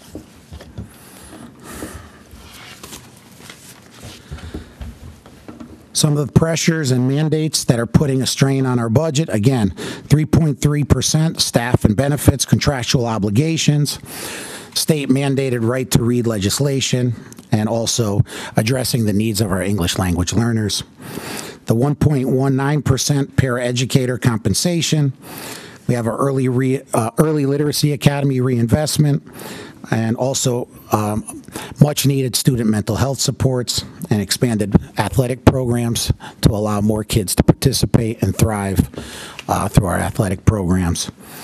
But again, we did have some critical investments in cost management with a 0.44% reduction in special education adjustments, technology replacement, and copier contracts. This is just a brief summary of the overall increases to the budget, which get us to the 4.05%. And as we think about 23-24, we also need to think beyond that. And some of the things that I think we need to be aware of, again, very competitive job market. We do have teacher contract negotiations that we will be entering into during the 23-24 school year. Just to be mindful that Fairfield does not rank amongst the highest in compensating its staff, its teaching staff. So, and if we're going to be able to recruit and retain top talent, we need to be mindful of that moving forward as we decide to and settle contracts with our teachers next year. So that is something that we were very cognizant of is in this budget, knowing that this could have impact long-term in future budgets. Thank you. Thank you. Okay. Well, first of all, that was probably the most succinct budget presentation we've gotten in 3 years. And pretty. On education, and it's beautiful. Oh, And thank you. Whoever did it is going to do mine next year. I'm going to bring them over here. I like it so much. But all kidding aside, really bravo to you, Mr. Testani, because this is the most fiscally responsible budget I have seen since I came into this office. You and I had a lot of conversations, and I just think that the fresh look at how we do things has made a significant difference, and without compromising the quality of the education. And bravo to the Board of Education for choosing, first of all, Mr. Testani, and for your work on this budget. I think it hits all the areas that you need, that we need. You're emphasizing areas that are important.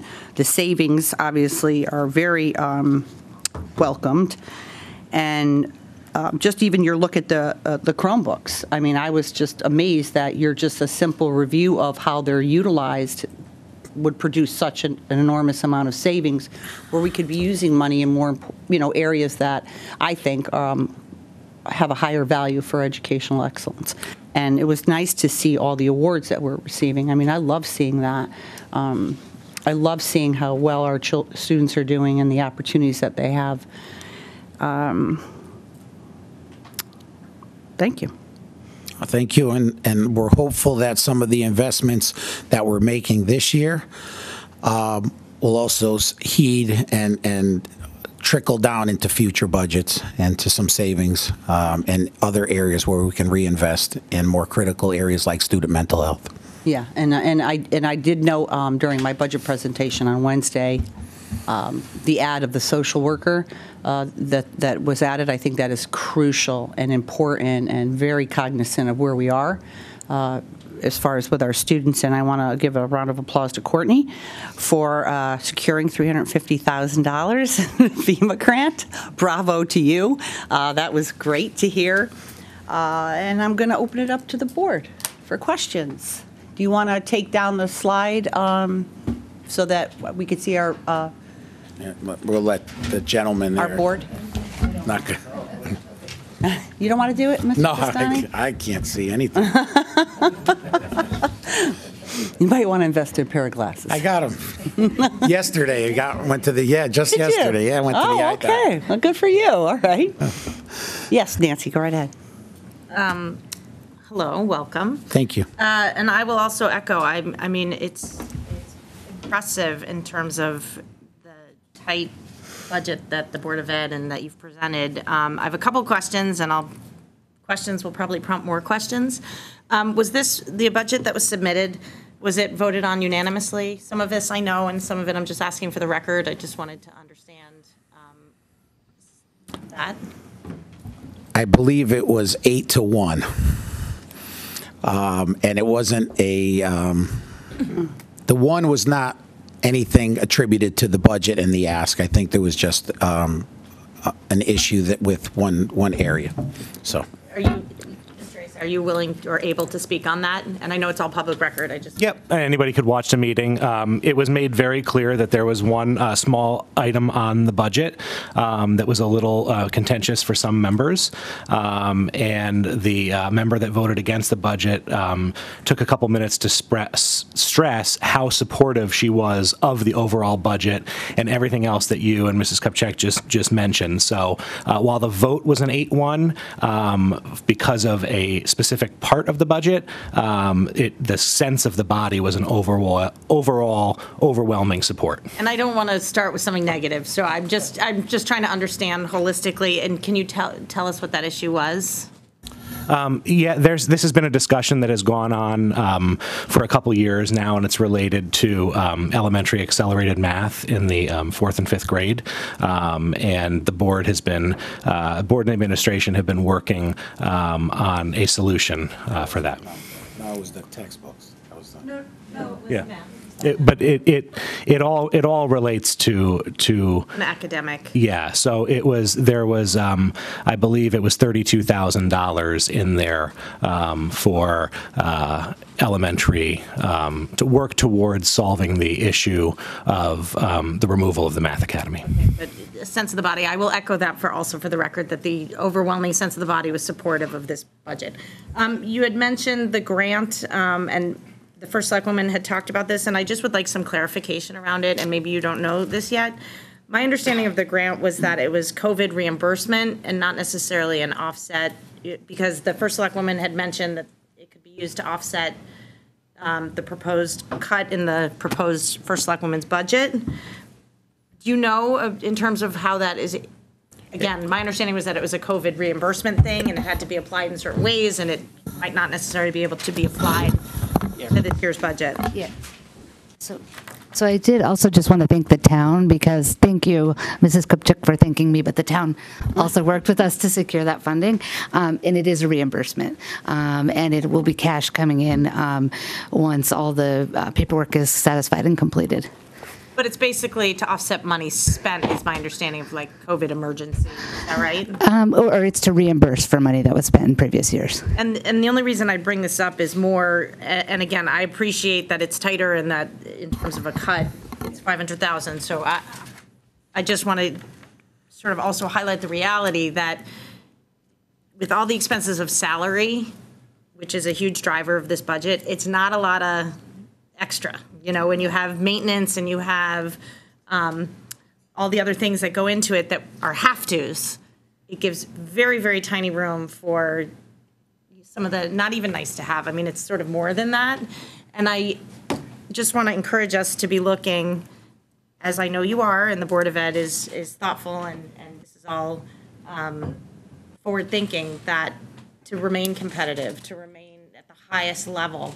I just don't want us to be like cutting ourselves short either, you know, just to come into some number. And it's not necessarily for this year. I just don't want the trend to be that you're so concerned about, that the body is so concerned about fitting a number and a percentage increase that we forget that it's not a lot of extra room once you're. No, I think just getting just an overall fresh set of eyes, as was mentioned, I think is healthy. We do have a lot that we offer our students, and I think that's most important.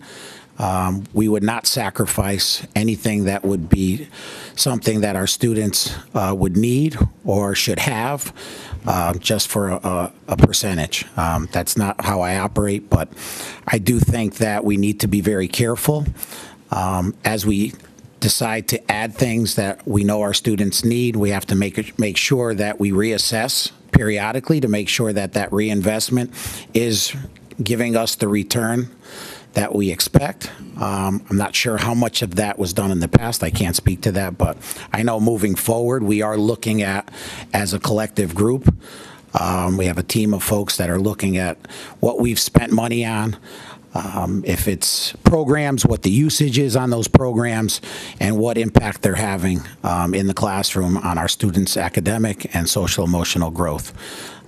We do have some reinvestments into some things that I think down the road will reap some big rewards. Just listening to our staff, to our families over the last 4 months, some different programs that I think that will help better communicate, give us more data at our fingertips to make better decisions. And just to say from the board aspect, you know, not speaking for the entire board, but just the process, I think the board would agree that this is not a sparse budget. There are some meaty things in here and some changes that will hopefully bring about some effectiveness and change and betterment for the education of the children. And some of that was funded, as Mr. Testani said in the presentation, from offsets. So finding areas that we don't need to spend the money doesn't necessarily mean that we're cutting ourselves short, but we're actually being smart and reinvesting that money. So the board agrees with your sentiment, though. Yeah. I have a couple more? Okay. And it's great to always hear those things, you know, the enhancements, and this is a beautiful, I like the color, and it's clear. Can you talk a little bit about some of those where you, like the early literacy program is an efficiency, but what else were you then able to kind of juice up a little bit? Those are great to hear. Well, we are investing in what we call a data warehouse that will be able to produce data. That was one of the things that was explicitly communicated to me from our building principals and staff, that they don't have data in real time that can help them in driving and making decisions when it comes to programming. We are also investing in a new communication method with our parents that will improve and also establish two-way communication between families and staff. This way, then, we're not just sending out information, we're able to also garner information and questions from our families so we can be more responsive. So we're really looking forward to that. We're going to kick off a pilot with some schools in the next month or so. That was approved by the town just the other day. So we're hopeful to get that off the ground. I've run that by our PTA council. They're very excited to see a more efficient and 21st century method of communication with our families. We're also looking to improve instruction in the classroom through professional development. That's already begun with our administrators, our coaches. And we're also looking to improve instruction by looking at it through a more, I don't want to say an accountability measure, but beefing up the administrative support within our elementary schools to make sure that our programs and our instruction is being delivered at high quality. Our teachers are being supported. positive feedback is constant, and we're ensuring that we're able to. For example, yesterday I met with a group of new teachers to make sure that we are doing our due diligence and providing them with support so that they stay here in Fairfield. They, keep their roots here in Fairfield, and they're able to service our kids. We want the best of the best here. Just a few more comments. We met first at the Islamic Community Center, where a lot of students were advocating for the addition of Eid to the school calendar, and I think that was such an incredible thing for our school system. And the articulate nature of some of those students who spoke from our high schools was just extraordinary and really heartwarming, and I hope makes the whole community feel great about the students that are going through the school system. I'm also judging the PTA has a competition every year in film, and so sort of wearing my day job hat, I've been able to look at some of the projects coming out of that cohort, and they're amazing. And the things that are on the hearts and minds of these kids is really extraordinary. One thing you mentioned, which I love to hear, but I'd be curious how it's going to play out. You're committed to the multicultural education of our students and equity, and it's wonderful to hear you say that out loud. I'm concerned that position, and not looking at the specific person, but as Mr. Flynn had said yesterday, it's important to look at the position. And I'm just concerned with that cut, that job, that job wasn't given really a lot of time to kind of go through a couple cycles and figure out what the community is about and how it needs to function. And so I'm just concerned that position is not being accounted for. So to tackle issues of equity. So we do have some partnerships that we're establishing with some folks that I have good relationships with that I think will come in, help not only facilitate the work in the at the point we're currently at, but also build capacity within our staff so that this work will live on and doesn't live with just one person or one position, but that this is something that's a sediment that rings out throughout the entire Fairfield Public School community and beyond. So working with some colleagues, but also with some partners that I've worked with in the past that I think will, in the short and long term, meet the needs of Fairfield.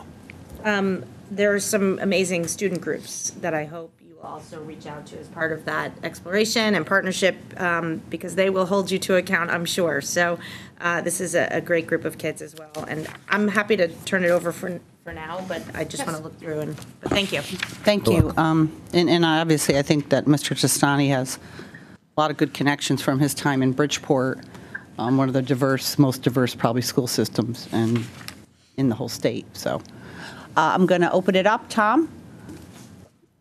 Yes, thank you. Mr. Testani, first of all, publicly welcome. You and I did have the opportunity to have a couple of conversations privately, so I appreciate that, and I wish you the best of luck in your tenure, because it's to all of our advantages for you to succeed. Thank you. I appreciate that. I like your commentary on moving forward, and I want to talk about that a little bit. You've been in the job for a few months now, coming in with an outside perspective. You were kind enough to talk me through the whole issue we have with the teachers and being competitive in salaries. That's going to be an upward pressure on your budget over the next number of years. Can you talk a little bit about areas of savings? And I know you don't want to go into specifics, but what are you kind of looking at in the future here? Or what has come to your mind as you come in from the outside, areas where we might find savings and not impact programs? That's a good question. I think really just looking at the overall academic achievement and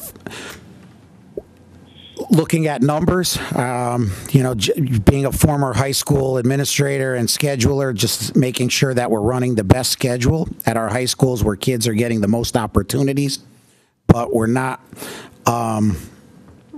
being wasteful in offering classes at different times that we can consolidate and possibly, instead of having 5 in a classroom, we could have 12, for example. I mean, I'm just using this very generically, but I think it's important to make sure that we're operating effectively, but also efficiently. And I think without losing opportunities for children to access whether it's advanced courses, elective courses, but also and intervention areas, but making sure that we're not being wasteful. And just, for example, I've seen, and many years ago, did an audit of a schedule at a school that I worked at when I first got there, and we were able to cut teachers, but also improve and increase offerings for students. And it doesn't sound like it's possible, but it is if you look at things very closely and carefully, and you listen to students. A lot of times students are being placed in classes they may not particularly like. It wasn't their first or second choice, but it's the only option because we're not operating the schedule as effectively as we can. So those are some areas. Also looking to see at some of our investment this year in increasing our oversight at the elementary level, what that could look like, and how we can be better in supporting our teachers across the district. Again, retention and recruitment is key. It's not just here in Fairfield, it's across the nation. You have about 70% of teachers leaving the profession in the first 5 years, which is a troubling number. So it's really trying to get a handle on how we can best support teachers going forward. It's not just simply economics. It goes way beyond economics. Yeah, it's one of the things that I've been cognizant of and brought up a number of times has been, as our enrollment has gone down over the past number of years and then stabilized, actually, it stopped kind of going down as much. Our number of staff have continued to tick up.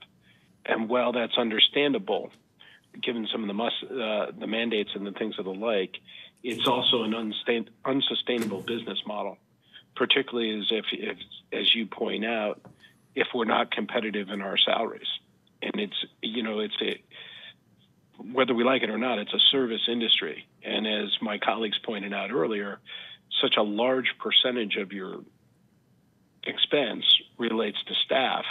There's probably some tough decisions that are going to need to be made there, to your point, relative to classes offered, relative to what needs to be maintained and what needs to be addressed as we move forward. And I just don't want to lose sight of that, because that's kind of the structural change that we've spoken about a lot, but I haven't seen a lot of being fundamentally addressed. Understood. I also think it's also imperative as we enter into those conversations with the collective bargaining units that there is a balance that they need to understand as well, because we can give huge salary increases and then at the expense of jobs down the road. So I think that's something that we've already had some preliminary conversations, just really off the record, to make sure that we can stay competitive, but without the detriment to maintaining our staff. Yeah, and I would encourage you to be creative, with the two high schools. Is there ways we can deliver similar coursework across both high schools with less resources and using technology and the like? Just whatever we can do, because I am concerned with the continued growth. Look, you've got a huge obligation. You've had, as demonstrated early in the presentation, good success with outcomes. And I'm just concerned about the town's continued ability to afford it at that level. And that's where I've always talked about. Some specific questions. A number of years ago, we went into the state medical plan on the teacher side. It was a huge boon for us at the time in savings from the annual increases that we had. In recent years, as the states, and you probably dealt with this in Bridgeport somewhat, as the states kind of look to hit Fairfield County a bit harder for these medical increases, given our location and our medical costs, has there been consideration given to reevaluating that medical insurance? Yes, we've had that conversation, and we are looking to possibly go out to RFP to see if we can test the market and achieve savings. Because that was the initial savings that when all municipalities were allowed to jump in and join the Connecticut Partnership Plan it was great initially, but the increases have been been much higher over the last several years than originally was promised. So there are some talks also at the state level at offering some different planning that we would have choices of, but again, that's part of, we would have to negotiate that with the unions. Those contracts, have a certain level of service that we need and care that we need to provide their members. Yeah, and one. Yeah, I'm sorry, Do you just. think that'd be look for a change there if there is a potential? Like, what's the timing of that RFP process, and what year are we looking at? So we did just issue the RFP. We expect to get results in April. I think it was issued a week or two ago. But I just did want to point out that over the last 6 years since we've been in the plan, there was a point where it was costing us more than it would if we were self-insured. And last year, when you average out last year, because we right-sized a little after, the pandemic and things that weren't as predictable, we did see a savings if you average it out over 6 years. It's just that, to your point, we don't know what will happen in the future. So to remain competitive, Mr. Testani did ask us to go out to bid to look at the market. Yeah, and I do think that a lot of those savings, if I remember correctly, were in the very early years. We had nice large savings, and then as the state has messed with its formula a bit, I think those savings have shrunk a little bit. Correct. If I recall correctly. Correct. Yeah. Another comment. What type of benchmarking have you done against the, I saw it's always the slide I like least when they bring up and say, hey, we're not spending enough per pupil as to the average, because I always say congratulations with all your awards and stuff. That means you're being efficient. But what else have you done for benchmarking across other communities? What have you looked at? So we did see your analysis. We continued forward with the analysis of going back a decade and looking at where we were and taking into account the Angelic factor relative to other districts. And, we are still competitive. So even though the price per pupil right now is 99% of the average for Fairfield County, we're still competitive relative to where we were years ago in terms of if you factor in the Angelic factor, and then if you also factor in the size of our district, because we have a little bit more economy of scale to absorb some of those declines in student population. So I would say that, as the presentation shows, we are competitive. I would say that we want to remain competitive in a market that we're going to see increased costs for educators, as Mr. Sistani mentioned. Yeah, no, I'm sorry. I might not have explained my question.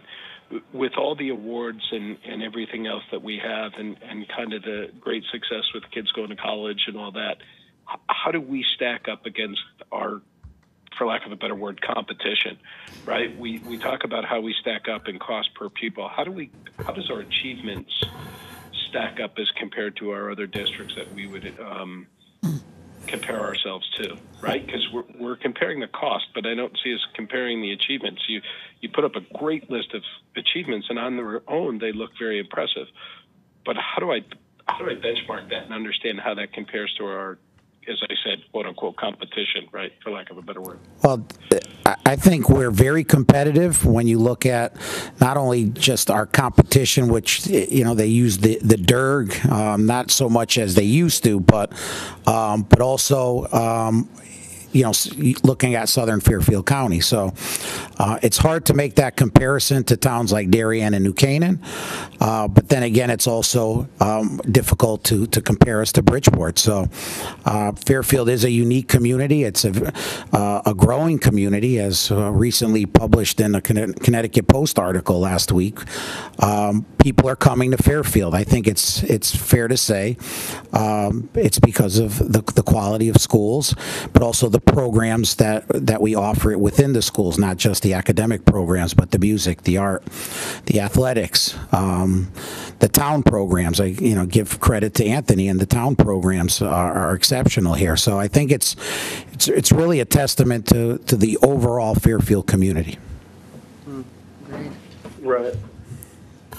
Yeah, so do we have those stats or no? I mean, they're public information. We can go on the State Department of Ed website and do comparisons, but I don't think you'll get an apples to apples comparison. That's the issue. But But I think when you look at subgroups, I think we are exceeding in many areas, and then there's some areas that we can be we're looking at to improve upon.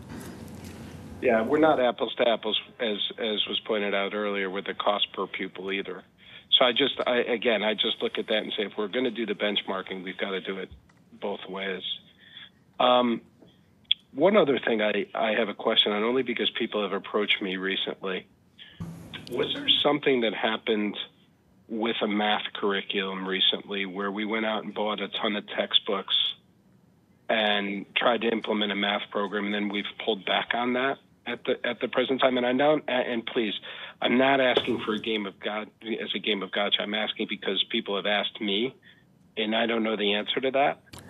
And what I'd like to know is, yes, if that happened, and then the next thing, and Mr. Testani, you're new, what are we doing to try to stop that from happening again, if in fact that did happen? So we did invest in a digital program. It's not they're not textbooks, so we don't have a bunch of textbooks just sitting around collecting dust. It is a digital program that we are currently, as we revise the curriculum across the 3 math courses, it will be embedded and implemented over the next, it's a 6-year subscription, so it'll be embedded over the next 5. So there isn't a lot of waste, as people may assume, and there's no books.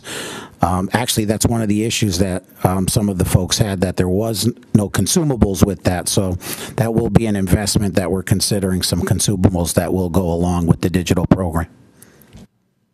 Yeah. We doing that, have you had to make any adjustments to how we go about acquiring these types of curriculums and stuff? Is that brought up anything, or do you think we're being efficient in that? I'm not trying to micromanage. I'm trying to react to public comment. I think it has caused us to look within. We are currently looking at resources for our elementary literacy program, and as a result of some issues little bumps in the road, we have a more extensive process and procedure, and not only viewing programs, also visiting school districts that are implementing these programs, talking to educators, and looking at data. So it has caused us to be more deliberate in how we effectively choose programs moving forward. Yeah, no, I appreciate that, and thank you. And my last question, I know that you guys are very early on in a process of looking at redistricting the like, which, God love you, I know that causes a lot of angst across the town and all that.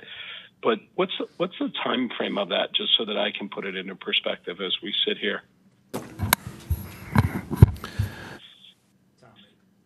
Sorry. Tom, it's Nick Asa here. Just to speak to the the redistricting timeline. So in January, the board voted on the charge for SLAM, formerly Malone and McBroom. So they have it with them now, and it will take approximately several months to come up with the scenarios that they will then present to the board. We are planning to have the scenarios presented to the board in May. We will then continue and send them more questions, and we will look at community forums and public feedback. We will then decide as a board if there is 1 or 2 scenarios that we want to explore further, and that process will continue, ultimately culminating per our state-approved racial balance amendment with a vote at the end of October for the school year after that, so the 24-25 school year. So it wouldn't go into effect next year, but the vote would happen in October, and it would be for 24-25. So it would just be able to slip in under the wire for the next fiscal year's budget, which was what I was trying to get to and the like, right? Yeah, and part of our timeline is cognizant of that. So there will potentially, obviously, be many talks with around budgetary implications. Yeah, I wanted to confirm that. Thanks, Nick. That's kind of what I understood, but I wanted to make sure I had that right. No, I appreciate it, and I appreciate the presentation and all the work. And again, to the school board, and that congratulations on the past success. And to Mr. Stestani, I wish you the best of luck as you move forward, and I look forward to seeing what you can do with our school system. Thank you. So, thank you. Thank you, Tom. Nancy? Yeah, I'd like to go back to a couple things. Back to the conversation on the grant and the $300,000, given that it's not going to be able to be applied. What's going to happen? Because when I look at like past years, and again, I don't want to undermine the incredible work of Fresh Eyes, and when I look at past year's percentage increase, $500,000, I know it's not, tremendous in terms of the overall thing, but I feel like the flip side of that is $500,000 is a big nugget to make up. And given that the increase request is only, 4.05, and given that it's less than the past couple of years and sort of competitive with where it's been years before that, what's going to happen to that 500,000? Like, where is that coming from? Since it is so tight and it is so thoughtful, I just wonder if we need to be cutting it at all. Well, whatever the number is that's decided upon, we'll then take a look and sit down and see. But I think a lot of the increases of years past, from my understanding, were because of the special education costs. And from my understanding, last year there was an investment into special education that we seem to have. We seem to have gotten a handle on the expenditures in that area. And again, Mr. Mancuso and his team, Mancusi, excuse me, and his team, they've been able to achieve some savings through some contracted services. We're looking at some other areas where we feel that we can be more effective in servicing our kids. Sure.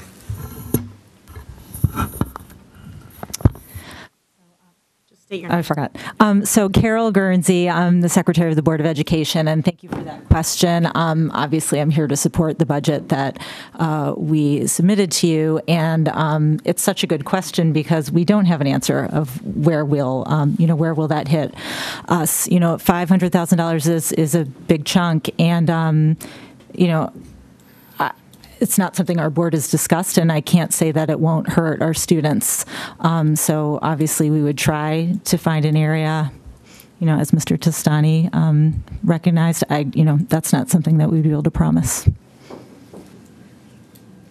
And then, so I would just jump in and say, I appreciate that. Obviously, the superintendent is really the one who manages the budget and controls the school system. And in a budget as large as the school district's is, while 500,000 sounds like a lot to all of us because it's a lot of money to all of us, it's a very small percentage in the size of that budget. And yeah, can I ask what the exact percentage is, Brenda? Yeah, Jared, what is it? About 0.5%. About 0.5%. Approximately. Do you want to do the exact? What is the percentage of the 500 Less than. out of the entire education budget? 2 million is Frank, our numbers guy. 5.25%. I'm sorry. 1.09 is 2 million. So if you don't mind if I jump in while we're calculating that. The other thing I would say is, we don't have a contingency fund for the Board of Education budget. So as we go through this process, we have other variables that are at risk and at play here too that are under consideration.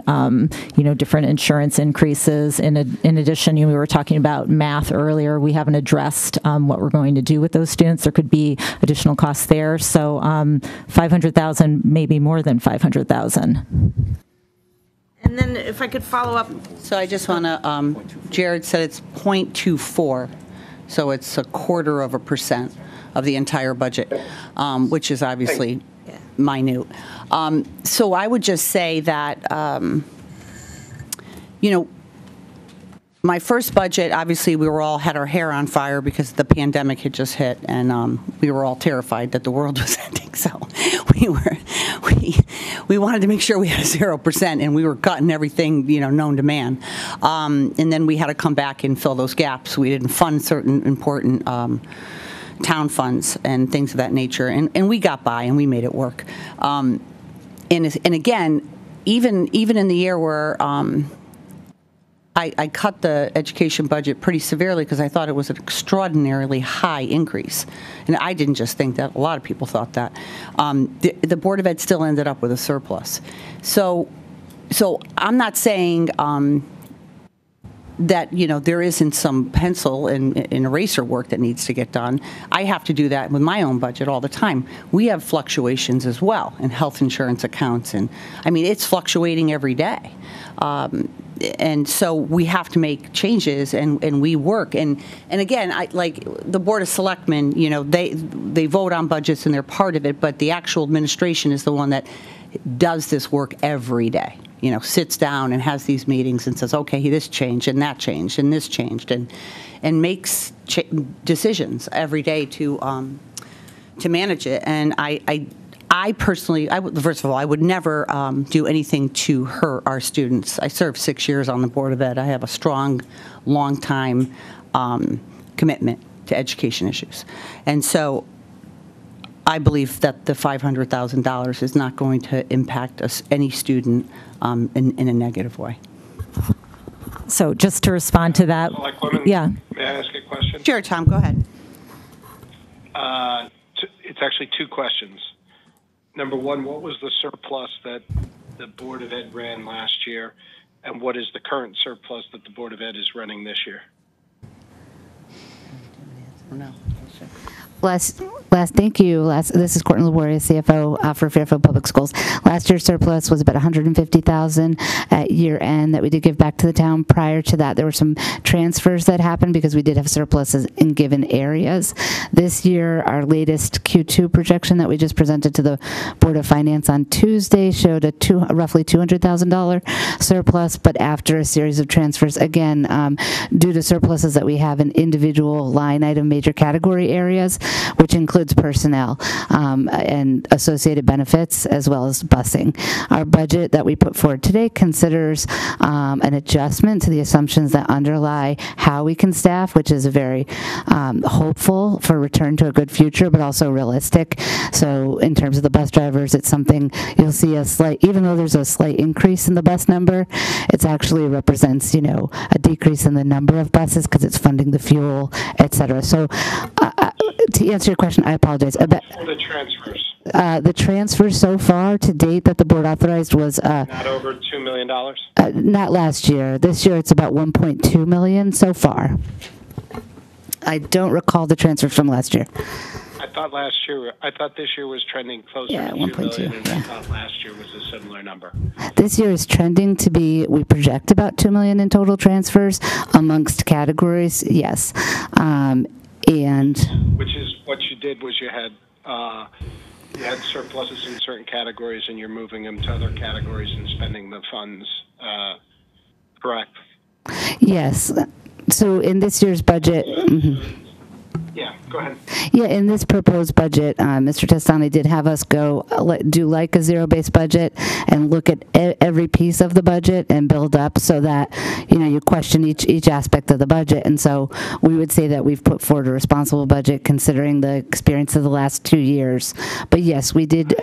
I have no doubt that it's a responsible budget. Yeah. Tom, can I scoot in here really quick? For 32 years. Yeah.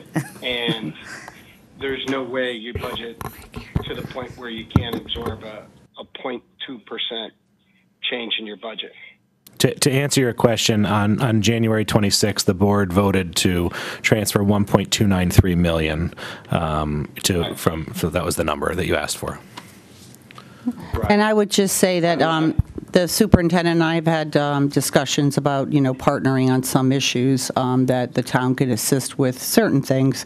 Obviously, in my PowerPoint presentation on Wednesday, and I've done this every year, and this is your first year, so I'm sure you weren't glued to watching it. But we have a lot of shared services, obviously, and I believe in the PowerPoint presentation, I think it's, what was it, Jared, 66% is at the education of the town side. And then what was the shared services percentage, Frank? That's included in that 60. Okay. So we share, obviously, a lot of services. The town picks up the nurses, the school nurses, and we assist with a lot of other things. So I know there's ways, and we have talked about working together so that obviously none of the children are impacted by the 0.24 or less than 0.25% change.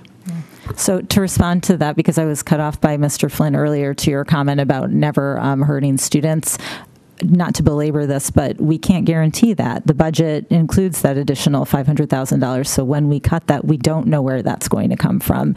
And as a board member, I feel responsible to protect that and to protect the students in our district. Thank you. Sure, go ahead, Nancy. Okay, so just to be clear, so it's the number, the 66% includes the shared, Jared, right? Based on the, So the Board of Ed's portion of the share. right, so without the shared expenses, I'm just, Their under portion. 60%. Our portion is, what is our portion? So, can I provide a clarification? We're using the term shared, but I think more accurately, they would be services provided by the town for the Board of Education. So it's not like, it's services that we provide for them. And then I'd like to go back to, and Mr. Mancusi, this is probably more for you.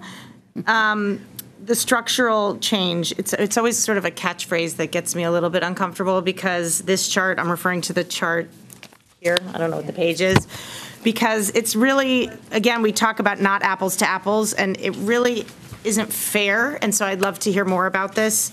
I don't think to be able to say, well, enrollment, the needs of the students are changing. We're identifying more kids, and so if you could talk about that, because I think it's almost not fair. It's almost not fair to put it together in my assessment to give people a real picture, because when I was saying salaries are a large driver, I wasn't saying that as an indictment. I was saying that as a celebration and a support because of that number, because of the needs, social, emotional, special ed. So if you could talk about that. The best chart, Rob Mancusi, Executive Director, Special Ed. This chart shows that over time, Mr. Tesnani said the overall enrollment of our student body has declined a little bit, but the increase in special education students' needs, as well as identification of the number of students who need special education services, not only in Fairfield but across the state, continue to increase. We have students with significant needs, and what this is showing is, and we're very grateful for our Board of Education for investing in our special education staff and programming, so we can deliver services in district, keep kids in district, and not have to place them out of district. We live or work in an area where there is a lot of competition, a lot of private schools that we compete with, so the investment that we're making and that we've made over the past multiple years in the Fairfield Public Schools to improve the quality of our in-district programming is, in essence, it's a massive cost avoidance if we did not have these programs. So can you talk about that? Because the cost, my understanding is the cost of outplacement, really when you do that math, is there a simple sort of math equation you can talk about or calculus that you can talk about to explain that? Well, when we look at the cost avoidance of our in-district programming compared to our out-of-district programming, tuition costs, depending on the nature of a student's disability, our outplacement costs, at a minimum for just a day program is about $70,000. For kids with more significant needs, it could be in excess of $100,000 to $200,000, and those are just for day programs. And then it's kind of more of a comment, because Mr. Testani, I love the approach of like the bottom up and relooking at everything. And given that you've done that, I would really encourage us as a board to look at this budget holistically in terms of what the Board of Ed has provided and really accept that, knowing that you have done that kind of interrogation and evaluation. And while it's your first rodeo here in Fairfield, it's not your first rodeo. So I would just encourage this body to take that to heart as well, knowing that our Board of Ed also, for the most part, was unanimous, at least in spirit, of the budget presented. So thank you for that approach. I think it was probably overdue, but with fresh eyes. So thank you. Thank you, Nancy. Madam Tom? First Selectwoman. Sure. Yeah, thanks. first of all, to whoever thought that I cut them off, my apologies. Technology is great until it doesn't work, and then it's hard to know when somebody else is speaking. So I in no way meant to cut anybody off. That said, to what Nancy just said in terms of it not being fair, I agree. It's not fair, but it's reality. And as we're called upon to fund additional needs for the students due to what's going on in the world, whether it's the pandemic or whatever, we do have to look at some of the things that maybe historically we've done and understand better whether we need to continue to do those or whether we can afford to do those. And I think that's what Mr.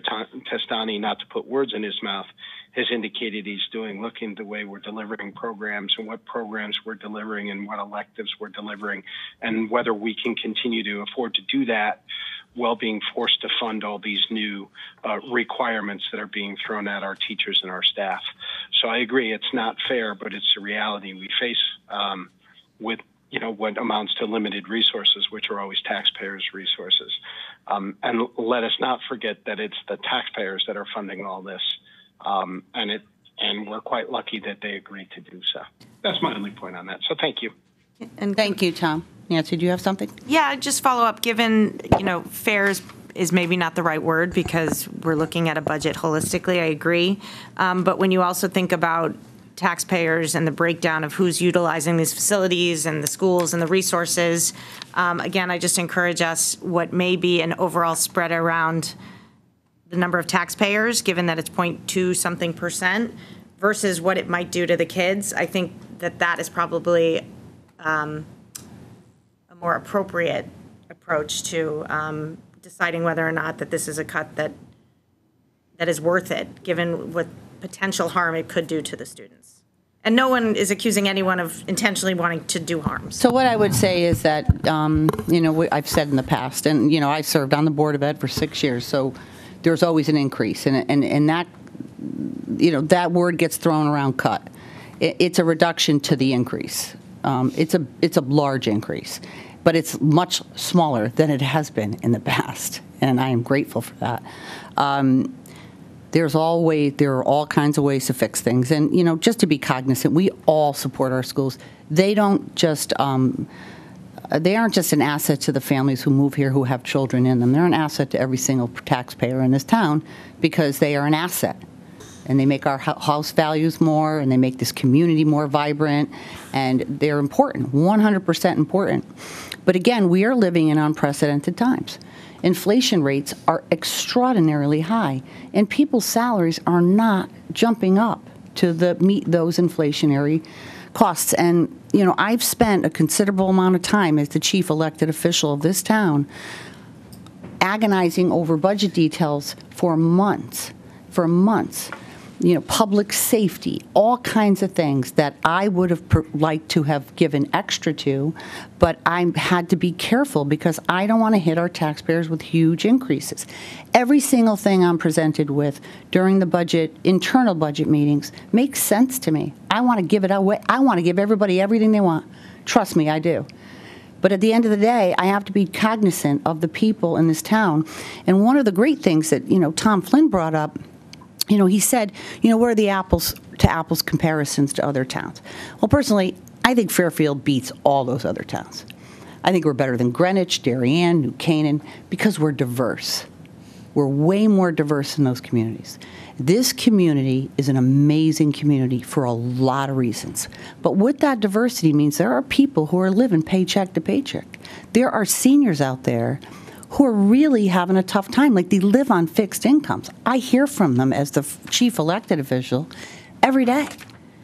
And so, it was really important to me to keep it under a 1% because I want to make sure we keep that diversity, that we have people who aren't really wealthy and people who are not just middle income, but the people who have worked hard to achieve the opportunity to live in this town or who lived here their whole lives and built this community and wanted to stay here. So, ask Carol Martin what her waiting list looks like for affordable housing. It's like ridiculous. So just trying to make sure I'm not trying to hurt our kids. I'm just trying to make sure our town is affordable. And I believe that Mr. Testani and his entire team are able to make sure that none of our students are negatively impacted in any way. So I just wanted to say that. Okay.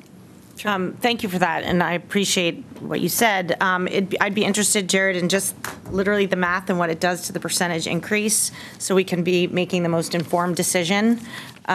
Keeping that $500,000, could you let us know, if it's not back of the napkin math, because it's certainly not for me, what it would do to that overall percentage? Thank you. Sure. And what that would look like. I just think it's important to know what it is we're talking about in reality with how it impacts the overall budget. So. I just want to, while he's figuring that out, to what Mr. Flynn mentioned earlier, I do want to just say that regarding the surplus and the transfers, that is reflected in this ask. I do want to make sure that that's clear, that without those transfers, that this ask would have been a little bit higher, for the record. So so it is reflected. Because we're able to do some things this year that we don't have to kick out to next year. So if I'm dumbing that down, it means that it's not that all of a sudden you realized, oh, we asked for more and you didn't spend it, so we're giving it back. Is that true? Can you repeat that? Meaning it's not like you overestimated what you'd be spending. You were able to put it into other ways. Correct. It's not like, correct. oh, correct. we over budgeted for $2 million. Correct. Okay. Correct. I just wanted to spell that out. Let me respond to that for a second. Go ahead, Tom. If it's, and I'm not, Mr. Testani wasn't here at the time, okay, but if you go back and you look over the last many years at the Board of Education, okay, and I'm not saying it's millions of dollars, but at the Board of Education, you'll see a whole bunch of spending that takes place in May and June. And by the way, I'm not even saying it's wrong, okay? But when the budget isn't used up at May and June, in good years, they go back and spend a lot of money in May and June, okay?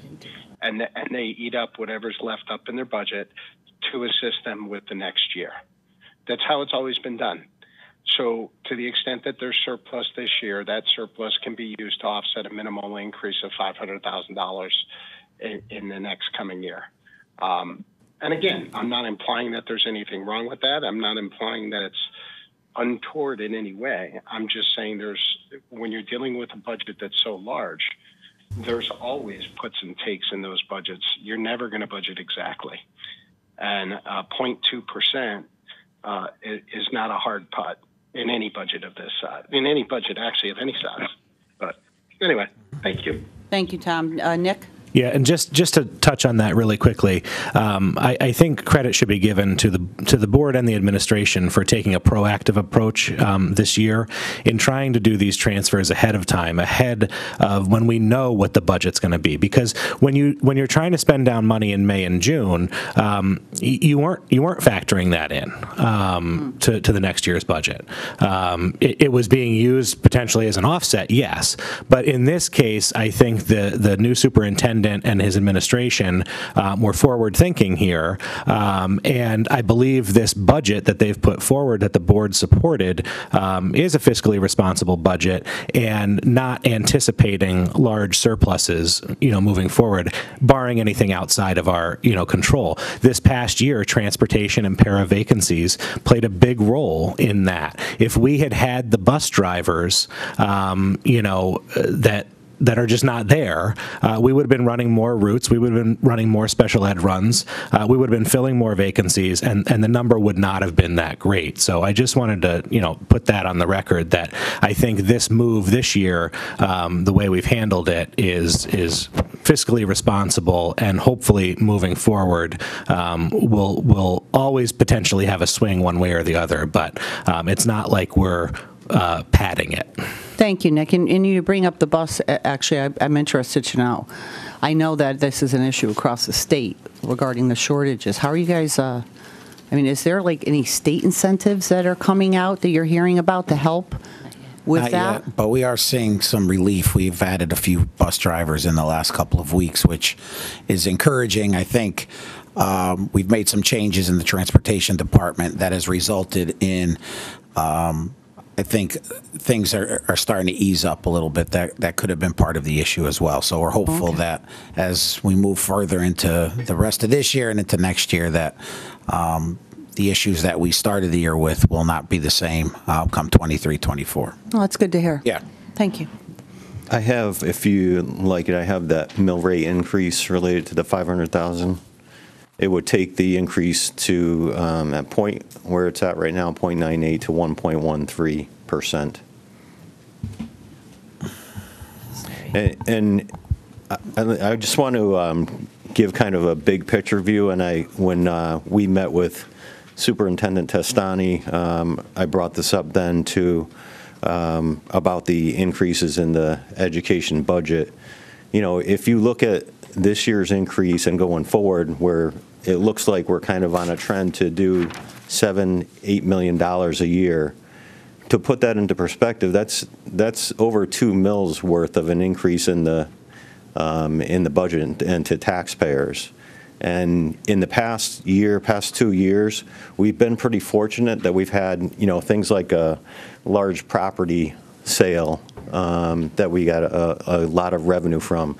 So we've been fortunate that we've been able to absorb a lot of those increases just because of the, you know, by in a lot of ways by happenstance, because we had a few things fall our way. We had, you know, increases in conveyance tax and golf revenue related to COVID.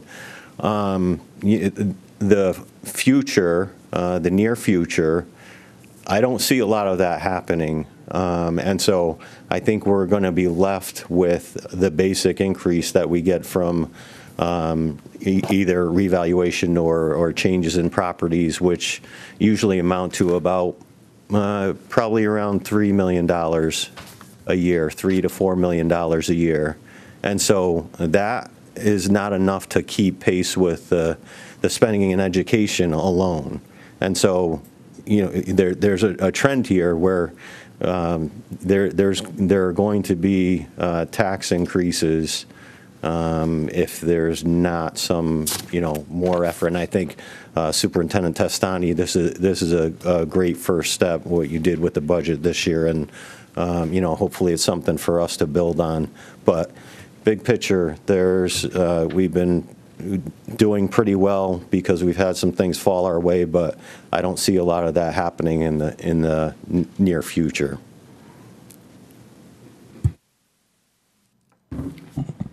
Are there any other additional questions from the board?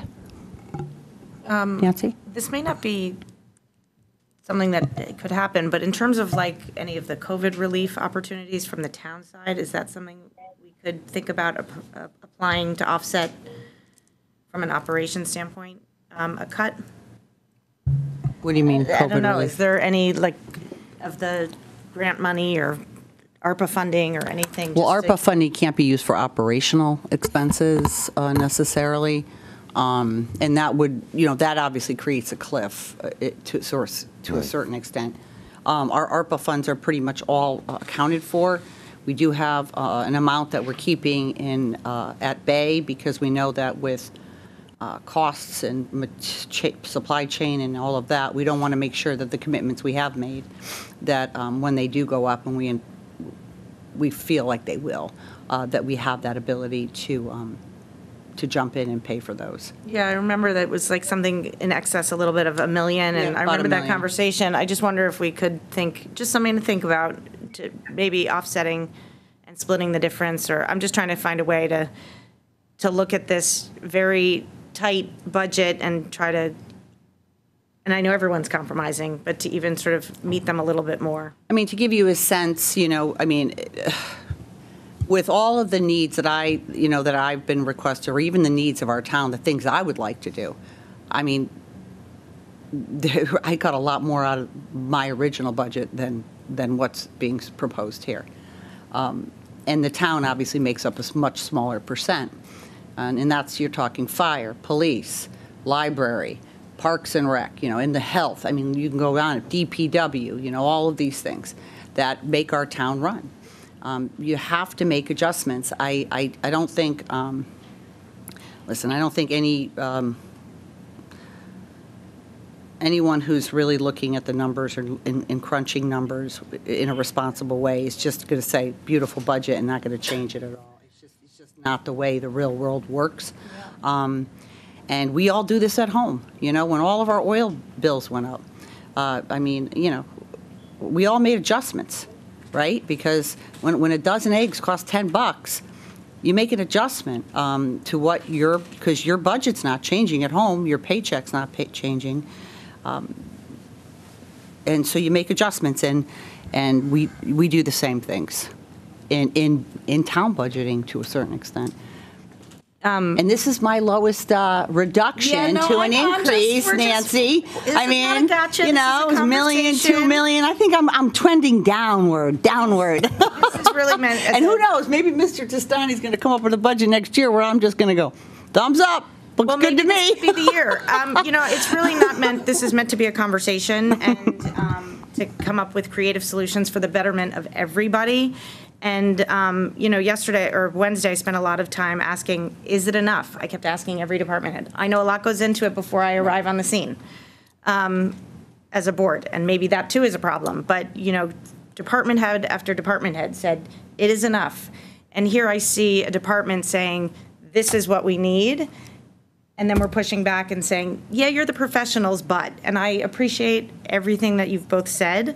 I just think that it's a conversation, and maybe these are some of the things that we can think about over the next couple of days, and maybe there are creative ways, because I just trust what the board has come to us with and what the superintendent has come to us with. And I am inclined to give them the tools that they've asked for, including all the other department heads, who I literally said, are you sure it's not enough staff? Are you sure, you know, it's enough staff? So that's all. Not trying to be contrarian or difficult or. Well, no, I think that you get there over time. And like we discussed at our budget hearing on Wednesday, you know, when you ask those questions of our department heads, these are the questions that I ask. We have a very free-flowing back and forth discussions. And so you look at it, you know, you look at the big picture and you try to get there in incremental ways. And so that's what I'm doing with when the department head comes to me and says, you know, I want, you know, 2 things. And I'll say, okay, well, let's get one of those for you this year, and let's talk about getting the other next year. And so we keep moving incrementally toward the bigger goal to get there. And so, again, I think we've discussed, you know, we undertook an energy audit. I think that the school district can expand on their energy audit. We've been asking for a while on that. I think we can achieve quite a bit of savings in something like that. That wouldn't touch a single educational program.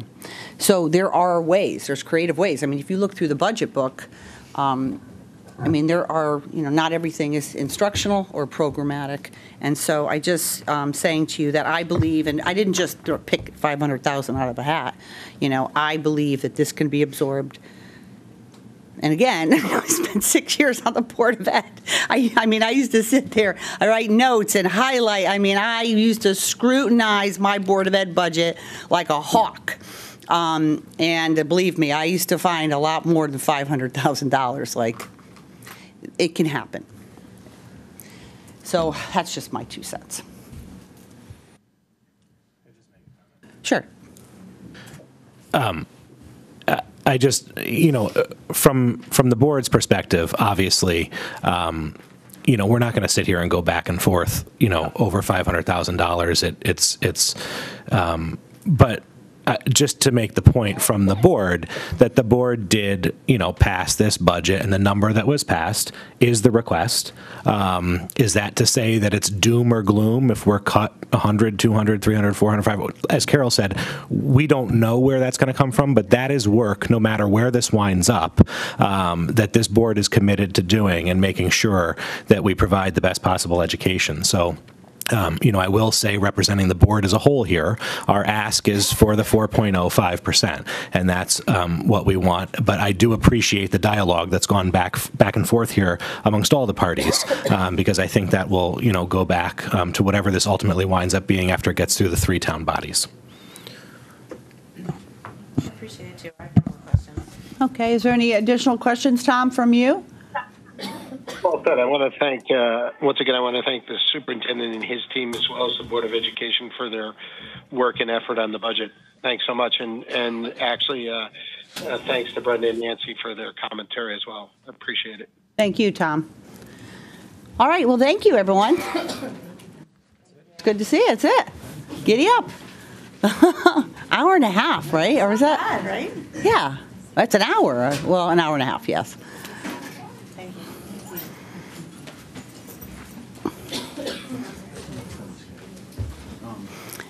And I'm just going to,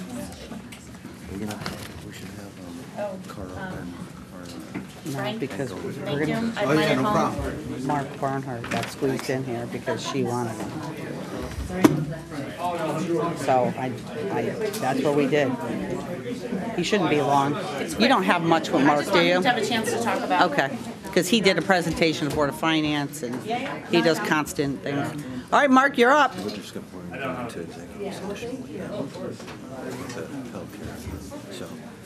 All right, just, he's going to be 10 minutes. Real quick, okay. All right, Mark. Is it? The hot seat? Hot buns. You want? So, Mark, if you just want to give a quick overview, we didn't originally have you on the agenda, but Nancy had requested you just come and speak. I know Tom has a hard stop at 3 because he has to travel, and there's some items that I know he has to, one other item, so I just want to mention that. Oh, I'll keep it very brief. I mean, it's very much the same as last year. Very little change. In fact, other than salary and benefit lines. Other than we did provide funding for the newly formed Arts Commission, requesting an appropriation of $1,000 to just put a line item there and some funding to start their work. So happy to answer any questions. I'm sorry, there's a lot of cross talk. Go ahead, Tom. Apologies, You couldn't hear. Oh, okay. I'm just having problems hearing. Okay, sorry. Thanks. Go ahead, Nancy. Thank you for coming before us. I know this was not originally scheduled, but I felt very strongly and really compelled to have you come before the board so that in this domain, the public could hear from you, because I'm very excited that the town has made an investment, as small as it is financially so far, for the newly formed Arts Commission, and it's incredibly encouraging the number of applicants we've got. There's obviously a lot of benefits to that, and I just wanted to hear you talk about some of the things that, one, why the $1,000, and I'm leading the witness because I know the answer, but why the $1,000 and sort of what you hope having this Arts Commission and a focus on the arts in the town is going to do. Well, thank you. Thank you for that. And just briefly, we have a newly formed Arts Commission. It hasn't been impaneled yet. We have requested those that are interested in serving on the Arts Commission to apply. And as you mentioned, we've had an overwhelming response from really high-quality candidates, I think. So we have a lot of very qualified individuals from which to choose from, a lot of people very much engaged and interested in serving in this capacity. We put aside $1,000 based on conversations that I had both with you and through you to the state of Connecticut as to the ability then to leverage that investment to secure other arts-related grants on behalf of the town. So it's my understanding that these types of investments, small as they may be, will certainly make the town eligible to receive arts-related funding. I don't have any specific proposals in terms of how those funds, the $1,000, would be utilized, other than to further the work of the commission once it's been impaneled. It would certainly be my expectation that we would have the Arts Commission impaneled before the end of this fiscal year. And then we would start the work in terms of identifying what our priorities are. But some of the things that we're currently working on is certainly there's a lot of interest in establishing an arts and cultural district. in town. That's been a conversation I've had with our tourism partners, including both universities and Fairfield Theater Company and the Shoe Community Theater as well. So there's great interest in establishing that. We've also had conversations with a number of folks, including the Parking Authority, as to whether or not there might be opportunities to incorporate public art into public spaces. Perhaps a mural installation. Had conversations with the City of Bridgeport Downtown Special Services District that did a similar call to artists most recently, and I think if any of you have been downtown Bridgeport, you've seen some of the benefit of that work. And so, and this is a very small step, but I think once we have a working commission, they'll be able to further identify their needs going forward. And just a follow-up question, the $1,000, is that able to be used towards the commission and any needs that they might have in terms of, so it doesn't have to be designated to something specific? No, it does so not. it just has to be a line item. Correct. As we discussed. And then, including possibly a mural at the train. Could you talk a little bit more about the timing that you hope to see in terms of the Arts Commission and... Well, are you ready to get to work with them once they... I'm ready to get to work. I know the Parks and Rec director is also ex officio staff to the commission as well. So I know we've both talked about it, and we're looking forward to working with the commission once it's been seated. Great. And all the things, all the benefits to a community, not just attracting tourism, but the mental health, the social, emotional life of a community is greatly enhanced by art and public art. So thrilled to see this investment. Totally agree. So thank you. I'm glad you had a chance. At least that's no more for me. I just wanted you to have the chance to come before this body and so I could show it off with you because I'm very, very excited. Appreciate that. Madam Chairwoman? Yes, please. Go ahead. First of all, good news or bad news, my flight has been delayed, so I have a little bit longer than the 3 o'clock. And secondly, since Mr. Barnhart is here, how are you, Mark? I'm very well. Thank you. Good. Quick question for you since you're here. Talk a little bit about what you're seeing in terms of economic development, commercial real estate and the like in the town of Fairfield, if you would, right now. I know it's been a challenging time overall for commercial real estate. I know Fairfield's done well in terms of new business opportunities over the last year or so, and congratulations on that. But what's going on out there right now as we're looking at our tax base? Well, I think some of the headwinds that the first Selectwoman identified, even in her brief remarks that I caught with respect to the Board of Ed, they're not unique to Fairfield. We've seen, and many businesses are having to deal with supply chain disruptions, inflationary pressures, a tight labor market, all those things, obviously, a rising interest rate environment. Obviously, all those things have an impact in terms of business growth and development. But by the same token, I think we've more than held our own. Vacancy rates are declining. We did see a brief increase in our vacancy rate overall for both office and retail during the peak of the pandemic. It's never reached the heights of other parts of Fairfield County, and so our vacancy rates are still quite low relative to other parts of the county.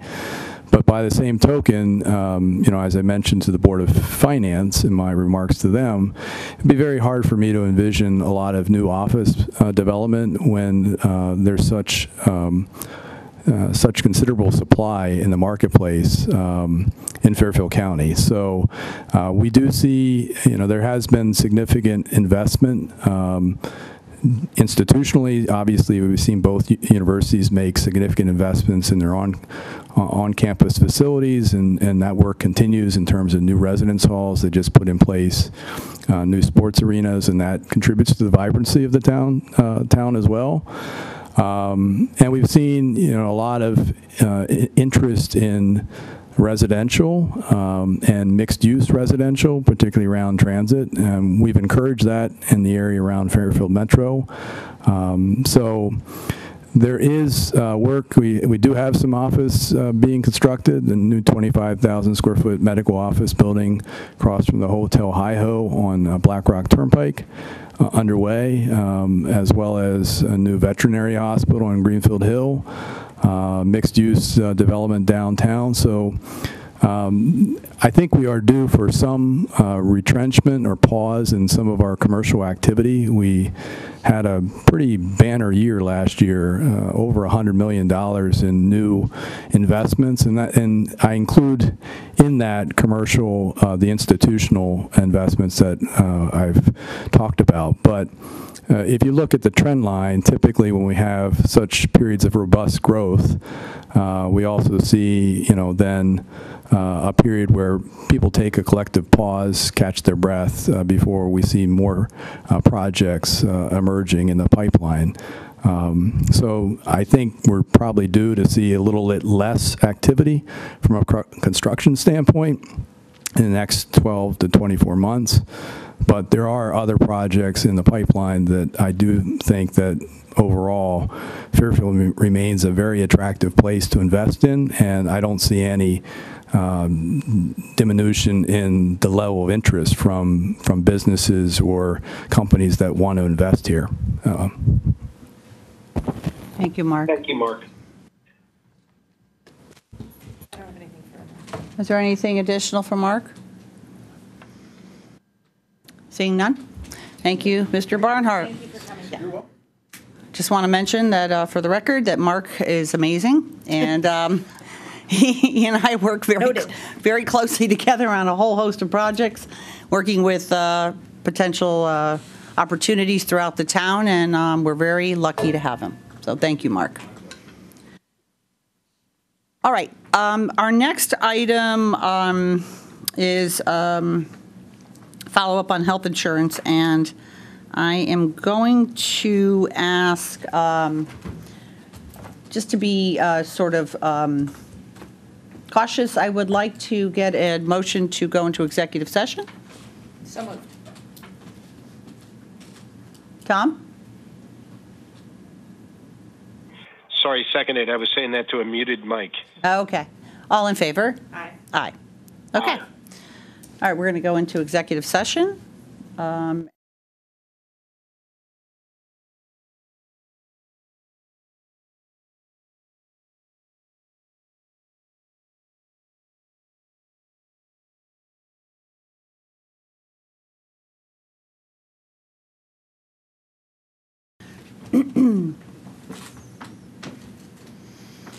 Good. Good. Okay. Can I get a motion to come out of executive session? So moved. Seconded. All in favor? Aye. Aye. Tom? Aye. Okay. I just want to note for the record, there was no votes taken in executive session. Okay. Our next item is 3010, page 100, discussing finance. And I'll hand it over to Jared. All right, thank you. The finance department's operating budget is pretty straightforward. We've got the increases in there for any of the bargaining units that have settled. And I also have an increase in there for educational and memberships. This is mostly related to the potential for training, because we are continuing to look at new systems for new software for things like capital planning and the like. So we added $5,000 for that. Other than that, I don't have any other changes to talk about. Are there any questions?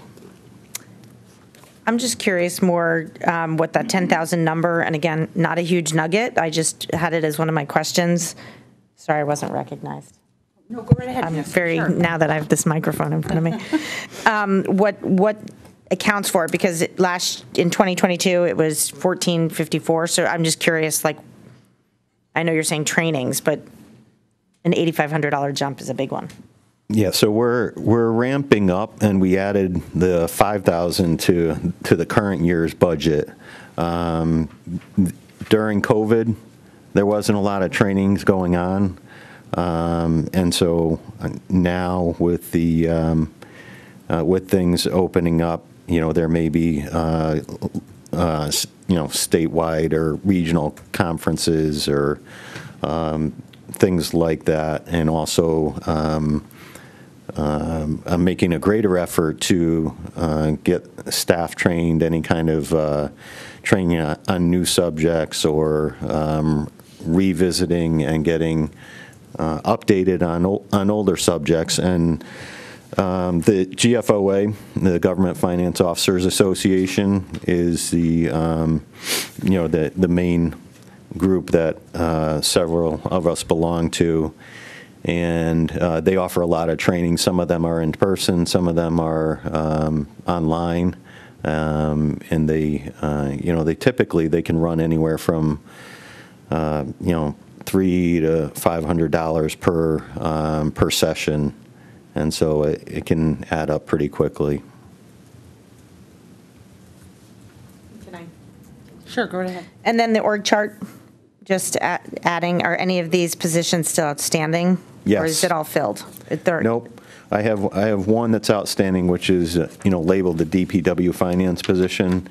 It's actually going to be a little bit broader than that, but most of the focus will be on DPW. This was kind of there was a ripple effect. I don't have space. I don't have physical space for another body right now in the department, and so it's taken time. I had to go downstairs where we keep a lot of our files that have been accumulating for years and years. There were literally we got rid of, and we didn't come close to getting rid of everything. We got rid of 426 boxes, I believe, worth of, and these are bankers' boxes, and that's only going up through 2016, I believe. But what that allows me to do is we have also some files that have been backed up into the department office. So now I can take those, move them downstairs, and hopefully keep up with that backlog and get rid of some of those files more often, and free up space so that I can put another station in there. And to clarify,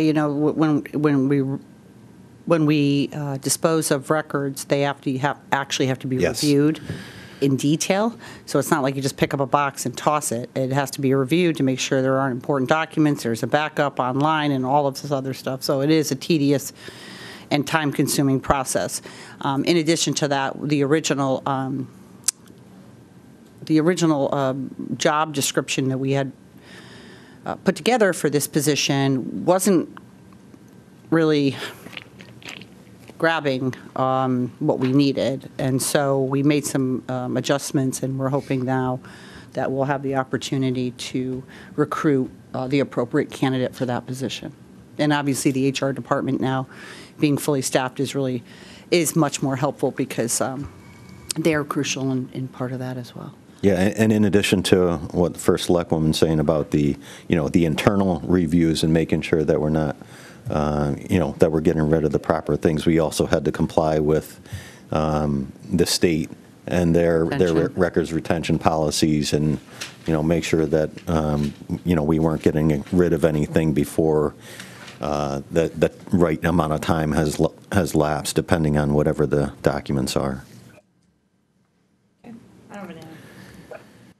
I would, the one last thing I would say is in terms of the staff, I do know that it's an extraordinarily tight market for finance staff. Even for very young and inexperienced, I've seen that with my own son, that there's a lot of poaching going on. There's a lot of competition for any type of talent out there. So I think to invest in training and the like, and to make sure your job descriptions and things are buttoned up is probably very prudent in this marketplace. Agreed. Great. Is there any additional questions on this item? Do you want to, do you want to take a look at the revenue side on page 13? I can hit some of the highlights. You know, we've spoken about the interest, and I will follow up with a document per your request, Tom. I'll follow up with a document to you guys probably by the end of the day today, just to give you a sense of where that investment is coming from that would be going to Janney. There aren't a lot of other major changes here. There was, so this is actually, Jared, on the investment, my apologies for interrupting. Just for me to be clear, what I'm really interested in is how that average cash balance that he quoted, that 100 million. Yes. I'm really interested as to how that was calculated and where that came from. Yep, I got it. So, yeah. Okay, thank Yep. you. You're welcome. Other than that, we had a couple of minor changes in state grants. Everything else is pretty much status quo here. Yeah, I don't know if there are any particular questions about any of the revenue items.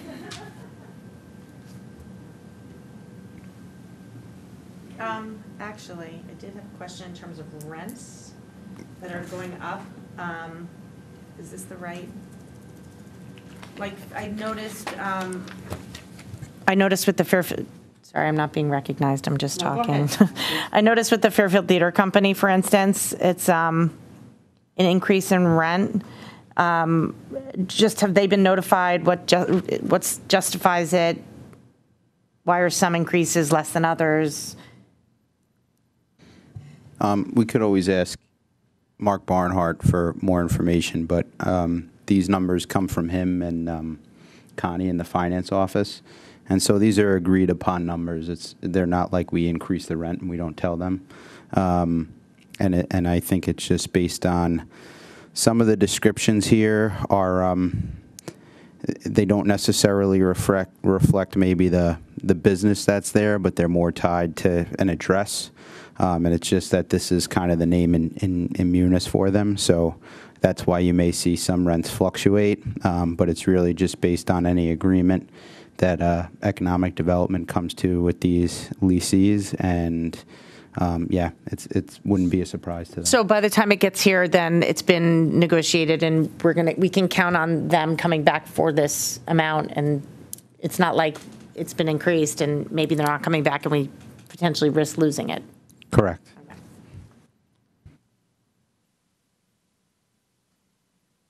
Is there anything else on this item?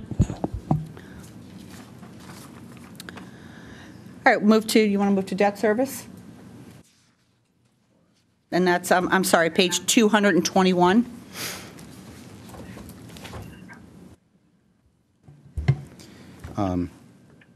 We tell everybody, is everybody on the page?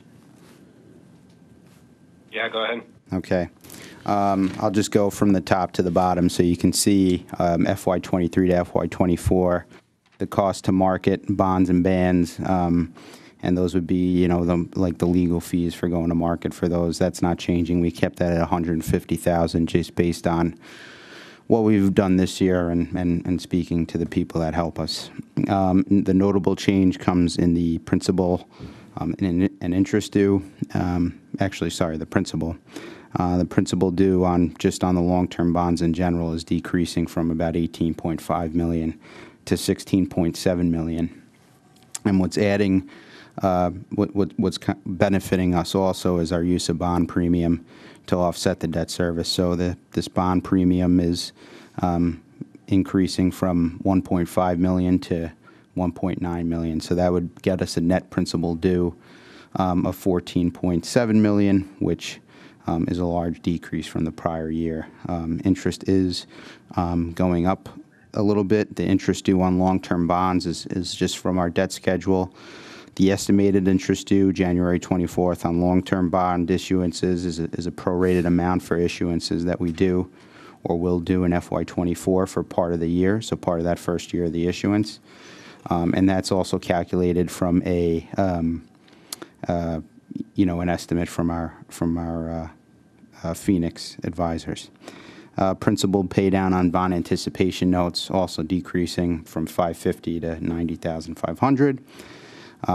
Interest due on bands also decreasing. Notably, though, we got less bond premium on the bands that we issued recently, so we're not seeing as much bond premium, but the principal is also decreasing. So, sorry, the interest is also decreasing. Principal due on state loan for Clean Water Fund, that was the last year. FY23 was the last year for that. So, after accounting for all the increases, decreases, we're going from a debt service budget of $24.2 million to a debt service budget of $22 million. So it's an 8% increase, or I believe a little bit more than that. So I can go over any questions anybody has. Hey, quick question here. This has all been, all these calculations have been gone over with our outside advisors relative to our debt service and that? Yeah, so I send them, and we go back and forth on these calculations, and Caitlin also checks them, and I also show them to Jared, so we vet them. Okay. I appreciate that. Thank you. No other comments from me right now. Thank you. You have anything? Not for this, no. Next one is retiree benefits. I'll open that up. What page? Oh, I'm sorry. What's the page on this? That's 79. Thank you. Thank you.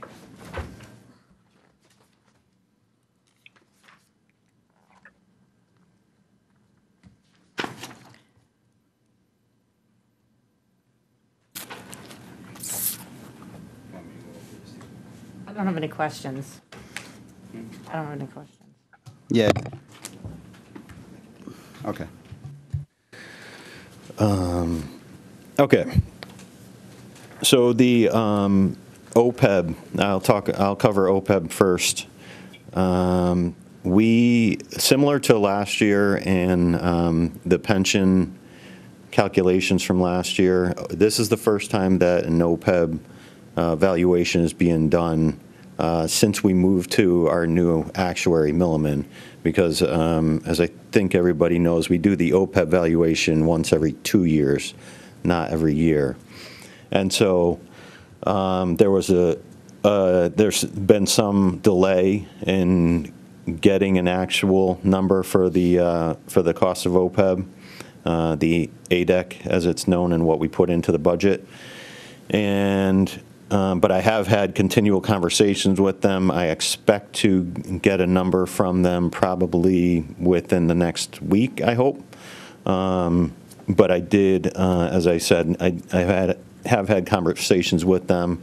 They've given a range of what the number could be, and so we went more conservative and put in a higher number than the average of that range, and so that's what we're assuming right now. That could change. So when we said in the write-up that we fully funded the ADEC on OPEB, we did it based on best available information, but we don't have the final information. So, and we're not going to have it by Monday. So the Board of Finance may be adjusting this one way or the other. Yeah, that's true. That's true. It was right. I think you put it exactly right. It was based on our best estimate and conversations with the actuary. Yeah, which is all you can do. I understand that at this point. I'm disappointed that the work isn't done yet, but I get it. On the retirement contributions, though, I am astonished that it's the same amount year over year, except if you're saying that the amount they calculated was lower than last year, so that we put the floor at last year. Is that what this implies, or what's this implying? So this is implying that we don't have a final number for this one, but I got a verbal communication from them that it's going to be flat. It will be flat. So could there be a $10,000 or $20,000 change one way or another? That's possible, but it's going to be it'll be basically flat. Jared, so that you're aware, and I hope the Board of Finance sticks to this policy.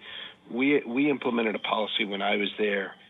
We referred to it as do no harm, and that policy was never go below last year's funding in aggregate, right?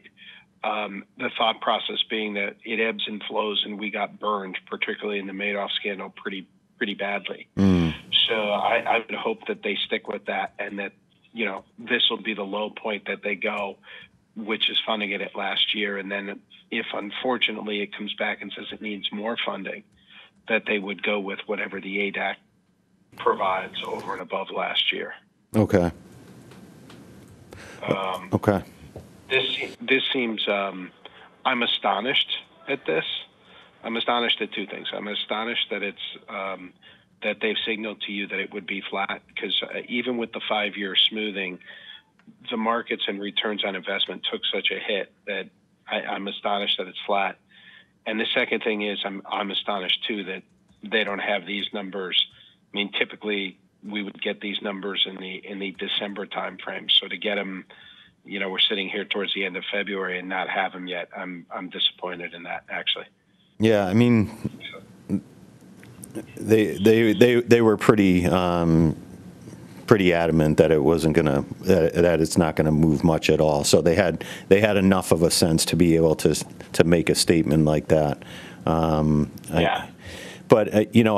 I'll say, right, the smoothing, I think, helps us out a lot, because if you think about the the market and the way it has been.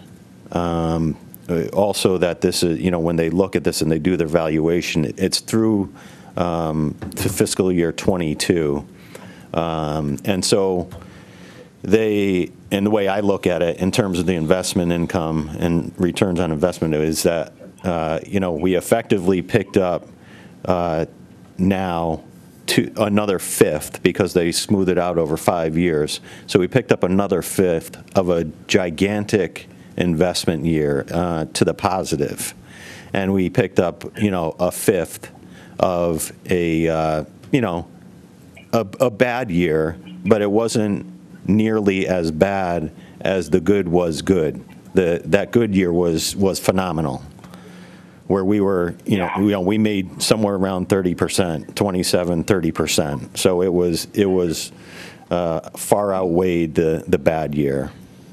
Yeah, we're trending in the wrong direction. I mean, I know you're right, and I know exactly what's happening. I'm concerned what this is going to be moving forward. As that gets, go ahead. So I'll restate something that came up in the JRIB meeting, the retirement board meeting, which is that our Vanguard, who's our OCIO for the pension funds, when they go out and they project out based on the our portfolio, they're estimating that we're going to return more than 7%. And as you know, we just reduced the discount rate to 6.9%, and so they're confident over the long run that this portfolio that we have in place right now is going to return over the long haul at a rate over 7%. So, and sometimes it's easy to get stuck in what's happening this year and what's gonna what's gonna be the impact this year. But over the long run, because it's a retirement fund and because we're talking about investing for the long term, that those are the things that we're really looking at. Right. Okay. Is there any additional questions on this section? No, I just look forward to seeing what the final is here. We don't have any better information to go on, and I'm comfortable with the fact that with both OPEB and retirement, that it's both at or above last year. Hopefully the Board of Finance will have those final reports in order to make a determination on.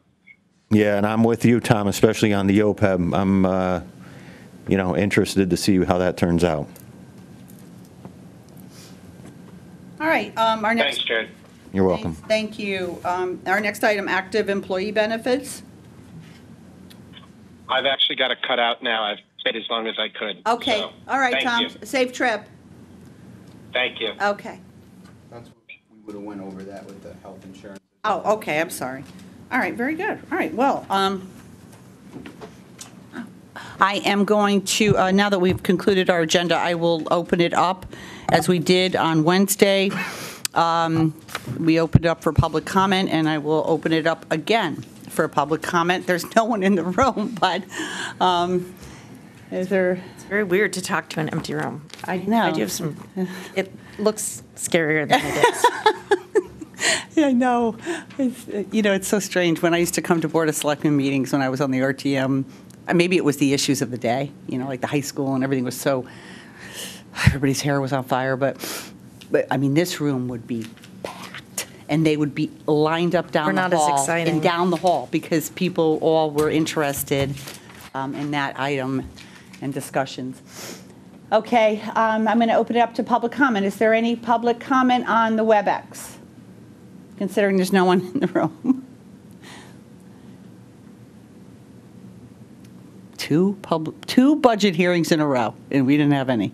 I have. That means it's perfect. Everybody loves it. I just have some questions remaining, which are quick. All right, quick. All right, I'm going to pull back to the board, and Nancy, go right ahead.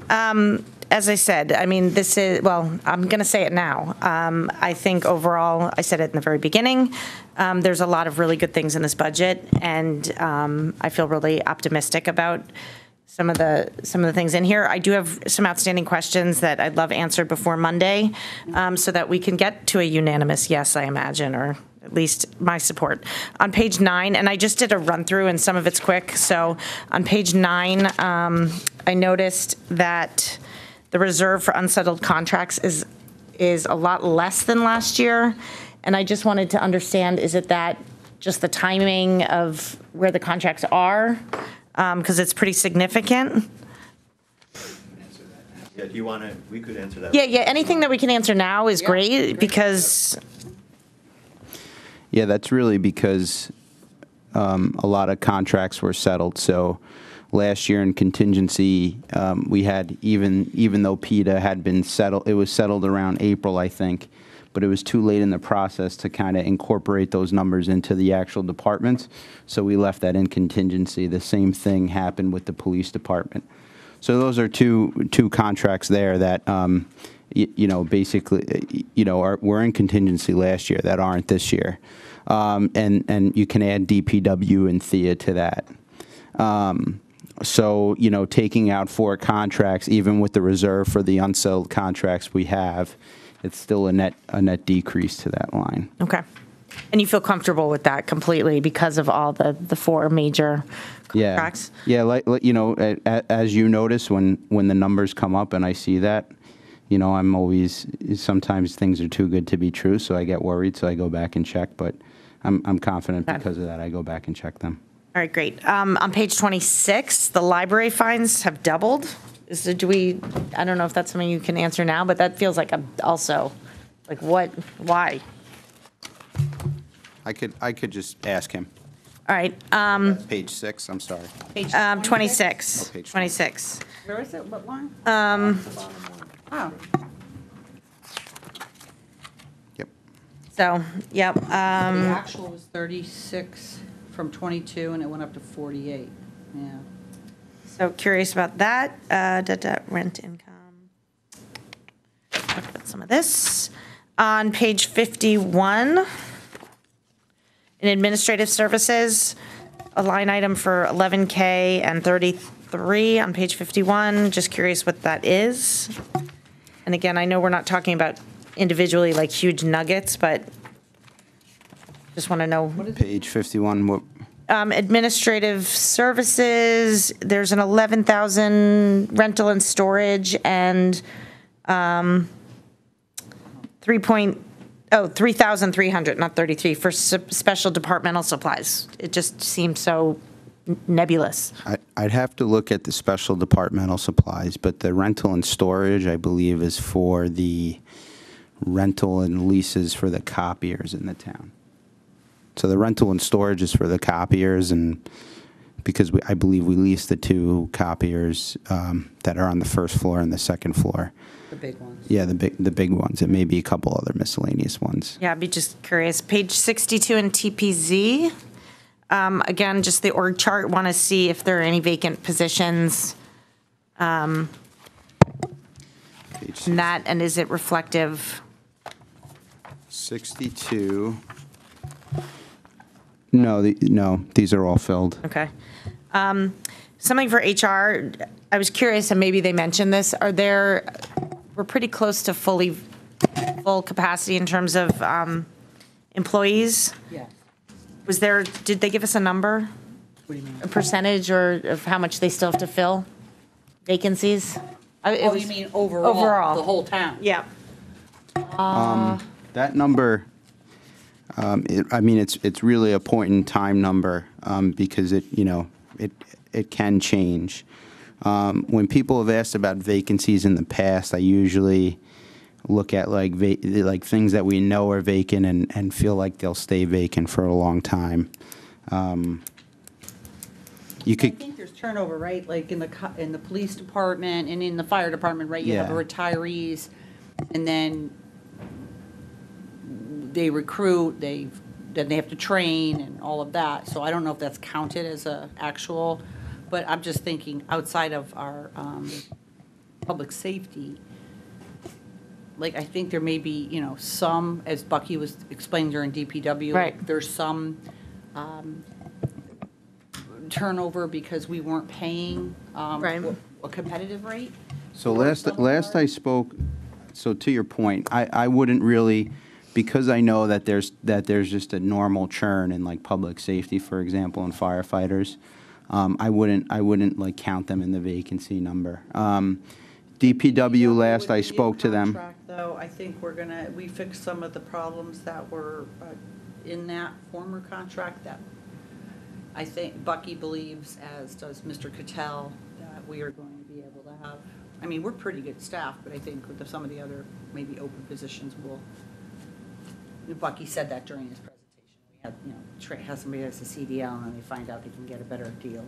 And It's not a big number, is the point. No, it's not going to be big. I would say my biggest problem really overall with the whole budget is around legal, and that's some of the inbound calls that I've gotten have been around the concern because the way it's listed, and thank you for the Munis reports, but it's 75. It would be, I think, beneficial for people, and they may not be here, but I've definitely gotten phone calls about this one, and just a real understanding of where the numbers come from, not so much what the number is, but what is like the $300,000 litigation number? How is it arrived at? Is it a 3-year average? Like whatever the answer is fine. I just think that people really do want to see a better understanding of why and how and sort of, again, yes, the Munis reports are helpful, but what is this based on, especially since the Phil Pyle litigation expenses are outside of that, and we don't need to talk about it now, and if you want to give me more information over the weekend or before Monday, I just think people see this and they feel like there's not, and again, not questioning the reality of what's needed. It's just there's too many like fill in the blank. Like it feels like, oh, is this just an open wallet? It's. I mean, it's gone. It's fluctuated. Yeah, I hear what you're saying. I mean, I don't think people realize, but yeah, we'll absolutely. We'll probably have town attorney come and speak about it. But I think it would just be helpful for people. Don't realize like the simplest things, like the tax appeals, land use. It would just be good to hear it, because again, not Then, challenging like, we were the sued, number. when we're sued and on a whole host of things that happen. If there's an FOI hearing up in, where is it now, Weathersfield? town attorney typically will take those. So he'll drive up there and deal with that. There's a lot of little things you don't think about. But yeah, more than happy to. And I definitely appreciate it. So like I said, on page 98. Yep. On that one, I can speak to, like, just broadly, like the general litigation. That's really just based on an average of, you know, what we see in kind of cases. It's kind of blended with the litigation, which if the town attorney has to come back. Conservation's just because we've just seen a tick down in the number of cases. Tax appeals is actually going up because although the docket of appeals that we have is getting smaller, what appeals we do have left could go to trial. And so that reflects that from the attorney. And the employee labor is really because the arbitration, we expect that to be completed by the end of the fiscal year. And with the more of the contracts, we expect we'd be able to negotiate the contracts with the staff that we have in HR rather than hiring outside consultants. So that's why the employee labor number dropped. That's based on just an estimate from the HR director on miscellaneous things that they would need. And then, you know, even itemizing it out, like of the litigation, how much is it going to the town attorney versus outside counsel versus, you know, just kind of an understanding of what and who we're hiring outside of the town attorney. Right, like we had some, you know, whenever we go into executive session, there's Exactly. something case and it's attorney, not, you know, I half the time never know what they even are. Exactly. But you don't realize all these little cases, things happen, right? Okay. What was the next Moving page? right along, 98. Yep. It's more probably a discussion I will tune into at the Board of Finance level, but if there's like a 30-second response in terms of contingency, the number's so different this year. And again, I think it'd just be good to understand philosophically to remind us why the decision was made last year, and I can't remember if that was made at the Board of Finance level or if it was made at this table, and why the difference this year. So that relates to what I was saying about the reserve for unsold contracts. Yeah, I can say that there's no general contingency budget in here. So last year the Board of Finance decided to reduce the general contingency, which is kind of like, you know, just appropriation set aside in case. That's not assumed in here. What you see in here is just all contracts, which I can't go into detail about what we have assumed for them because it's part of ongoing negotiations. So, but that's all what we expect for all the contracts that are unsettled at this time. All right. And then again, a bigger discussion, probably not for today, and something I'll. Do you need anything else? I mean, on contingency? It's not going to change my my vote, but I'd be curious again to have a more. I'll listen to the discussions on why. I don't know if it can be broken out more. I always like more information to understand it. But if you're saying it's really just about the contracts, then in this minute, the assumptions are what we. Yeah, if I walk away from here and I'm thinking about it or I'm asked follow-up questions and I don't know the answers, I may reach out to you before Monday. But I'd asked this earlier and alluded to it on page 99 in terms of, it's more a comment, how and the way I look at it, the way it's set up, it really feels like not-for-profits are sort of being pitted against each other to fight for money. That may not be the intention, it may not be the way, but it's sort of the way it's designed. Like, I look at Fairfield Museum and I thought, oh, great, they're going up $12,000 this year, but it's really to cover expenses that for cleaning, for taking care of certain properties. So it's not an increase. It's really just to cover those costs that they spend anyway. So that is one question. Can you confirm that that's the case, and why is it written like this? Yeah, so they take care of a property, and it's like $12,000 in income that they get, right, from the town. So they got the town has an agreement to take care of, it's plural, it's properties. Right. But yeah, that 12,000 is just per the agreement, they're being reimbursed for the work that they, for kind of the work that they do on the property. Right, so why is it does look, though, if you look at it, like it looks like a budget increase? Yeah, it's just because, I think it's more of just how a person prefers to budget it, because the Fairfield Museum already had an appropriation, and there's kind of a lot of good backup in what it has in prior years and what that money is. I just thought that we could keep it in there, but if somebody wanted to, they could split it, the 12,000 out as a separate appropriation. I think to me, it's misleading in the sense of you look at it and think, we've been more generous with to give them more money to function, and again, it's just covering expenses. So that's my own feeling, and I think down the line, it just perhaps. Not around this table, but it would, I think these organizations, we'd all benefit from an understanding of the metrics used to determine which nonprofits get what amount of money. And I think about the museum in general, because they service so many people in town, and yet they get a tiny portion of the budget. And so it's more just a general comment there, and a question about the way that's listed. So just something to think about. Again, I think I would just offer to you that a lot of these were set sort of when we came in. These were the certain amounts that, and I don't know how they were determined over the years. Some of them I understand a little bit more than others. Like, for example, my first year here, I met with every single nonprofit. We went through all of their, requests, what they typically got, what it was for. The only one that we dramatically changed was Operation Hope, if you remember, because they had come in and said, they weren't really getting anything, and it seemed strange. So we had modified that because of the service that they do for Fairfield only people. So we added that. That was a huge bump. They were always getting zero.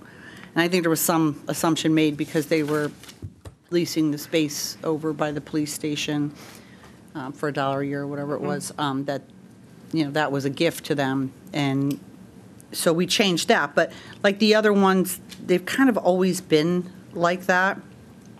I tried to give the History Center funding in the ARPA, the $400K for the permanent stage that Michael really wanted, and which I thought he should have, because he puts up a temporary stage. It didn't make any sense to me why we couldn't do it, but that got shot down by the other town bodies. I have been in discussion with him, and I would like to move forward with an ARPA request to give him some additional funding to assist with some of the, they're redoing the inside, like the exhibition area. And so I want to, it's not a huge amount, but I know he needs to raise some, and I felt bad that he didn't get his, stage, because that really was a home run. People love sitting out there, especially when I'm leaving on Fridays. I see everyone out there with their chairs, and they're listening to music. It's nice. Yeah, listen, I kind of like, this is what they get. Grasmere has, Sullivan McKinney kind of fluctuates every year, to Tom's point earlier, because they get a certain amount, but then if they're having a project, they're like, we need, each year they say I need 10,000 for this, or we need 15,000 for that, because we're fixing something. There's something that's broken, and that's a town building, and so we give them, depending on what they ask for in that regard. And like in Audubon this year, they get a specific amount, and then they came and said they doing this big rehab, and could we give some?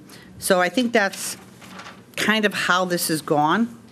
I don't know if it's pitting, really. I don't know if that's the right word to use, but we try to be as helpful when a nonprofit says, like the Audubon did this year, we need help, extra help.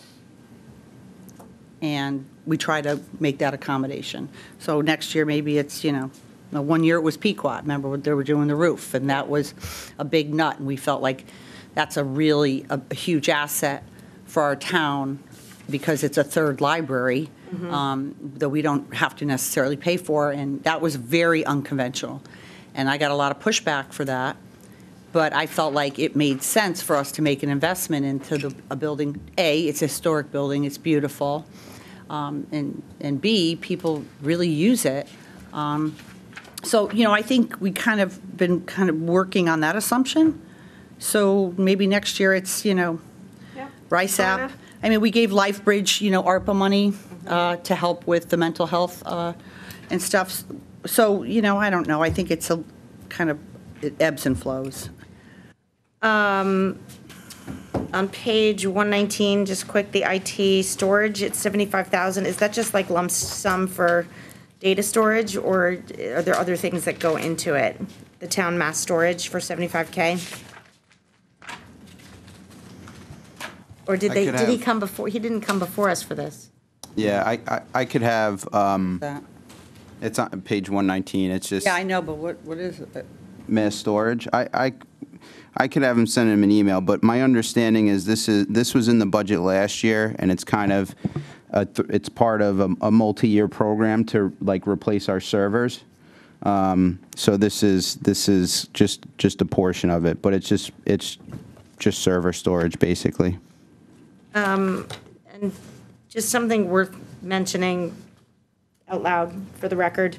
The Board of Finance on page 123, it's a $104,000 expense, but it's the audit fee, and I know that's there was one bidder, but that was the biggest jump, and it stuck out, and I know that's from the audit, so. 122. Yes. On 123, right? That's correct, Okay. Yep. We're very close. Thank you for, I wanted to mention, and I will reach out to Julie directly, but again, out loud, she updated on page 177, she in her overview, made a mention of the metrics on what the new position enabled her to do. And I think that's really, really helpful.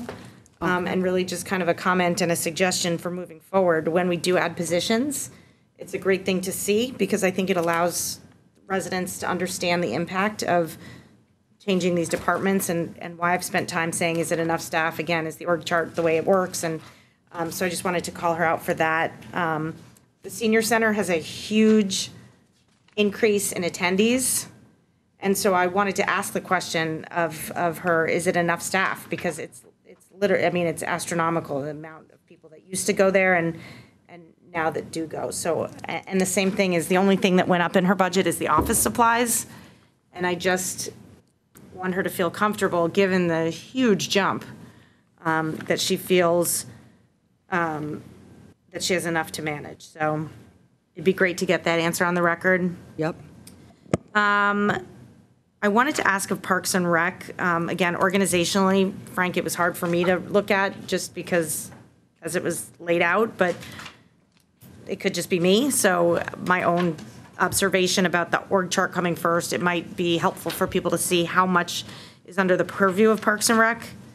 And so when you have that explanation document first, it's just helpful to see what you're looking at, but that's preference. And I wanted to know when the contract expired, the $720,000 mowing contract that we talked about.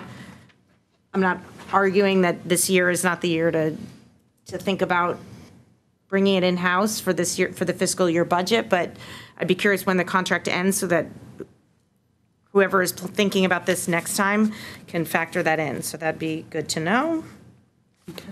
And then finally, I wanted to circle back on Tom's question about the WPCA and reiterate that I had a conversation with the chair and the vice chair. They're not comfortable. Well, the chair had said he wasn't comfortable voting on a budget. Obviously, if we're doing it before Monday, it's just not timing-wise possible. But there is some discrepancy over who is paying for the audit.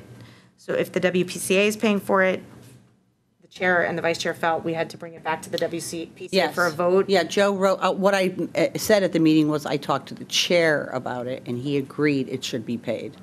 He said that it should be paid for by the town, was his understanding.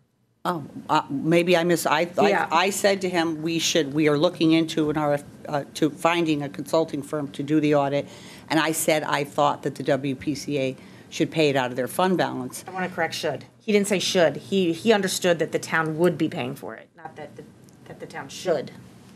Oh, because my understanding of that conversation was I specifically said to him, and I know that I said that, I think the WPCA should pay for it.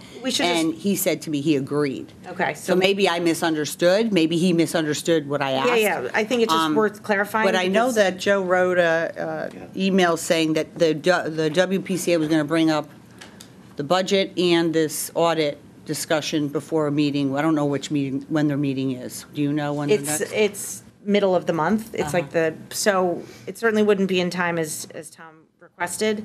And there may be some, I don't know, I'm not speaking for either of them around this table, but it is worth clarifying, one, if the board feels like they need to vote for it for the next round with the Board of Finance, the audit, who's paying for it, because I think there is some misunderstanding. And then also, when John Bodie submitted the original request, there were 2 additional jobs, and I know we're going through this audit, but it was submitted, and Vice Chair Joe DeVanzo had signed off or had agreed to a budget that had 2 additional jobs on it. And so I guess just what happened to those in your reimagining. So do you, because I was on that email, and there was some question about maybe doing a meeting on Monday of the WPCA. Have you gotten any additional info? I mean, I haven't looked, but. Okay. Just curious. I mean, our meeting is Monday morning, so even still, I doubt they'd be, now that it's Friday at 4, they don't have enough time to. Yeah. I mean, it could be an emergency, I guess, like by Robert's rules. They could. I don't know. Maybe they could even call a WebEx. I don't know. But to your question regarding the staffing, when that budget was presented to me during our, department head, each department comes and I did not feel the justification was there, and that there, to be perfectly honest, the explanation was very, it wasn't substantive. And I was like, it's not adding up. Wasn't told how it would impact overtime, if at all. So there were a lot of unanswered questions. Typically, when a department head asks for even 1 FTE, there is a lot, to your point earlier, how, people, Julie gave a good, here's what I need, and here's what I'm going to produce, and all this other stuff. I didn't get that, so I felt it wasn't something I was willing, I didn't have enough information to move forward with it. And I need to know that what it's going to do, how it's going to work, why, all of those reasons, any FTE. So I felt like and then later on, because, when we get the presentations from department heads, we sit, we talk, and then we go back, my team, and we go over, and we go over, and we go over. It's mind-numbing, actually. But that's when we decided to talk about the audit. We wanted to have an internal audit. And I felt, that makes sense. And why don't we wait for that and let that happen? And if that audit says, you need to add, maybe they need to add some other people and some other positions that we didn't know. Because they reviewed other WPCAs and that's what they do. And they know about it more than any of us. I wanted to hold off. And then we can always make a transfer if we need that, based on the audit findings. All right, so just in terms of following up on the audit and the voting, will you, Jared, have a conversation with Mark Ellison and Joe, or Joe, or how do you want to proceed on that? I could, but I thought. I'm happy to do it, I just want to clarify. Yeah, I mean, you're the I'm Board happy of to do it, I just Selectmen's wanna- liaison. Just ask them if they were thinking if they wanted to post a special meeting maybe and do a WebEx. Listen, I know it's tough. I don't know that, Mr. Flynn, and I'm not going to speak on behalf of him, but how he's going to not vote on something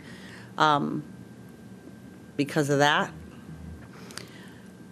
But I think he's just has concerns about it. I think we all do. We all, I mean, Right, we've all we're all talked about it. concerned. We want, we want to know more. We want to see what's going on. That's all. So, And I would push back, even though he's not here, that we still have to flush toilets. So, anyway, I don't have any more questions right now. all right, well, that's good, actually. Efficient. Helpful, and you did a lot of homework. I did. Thank you, Nancy. Thank you all. Right, if there's no additional items to bring up, I will ask for a motion to adjourn. So moved. I'll second. All in favor? Amen. High five, Aye. amen. Oh my God. All right, that's actually one of the most I know. pleasant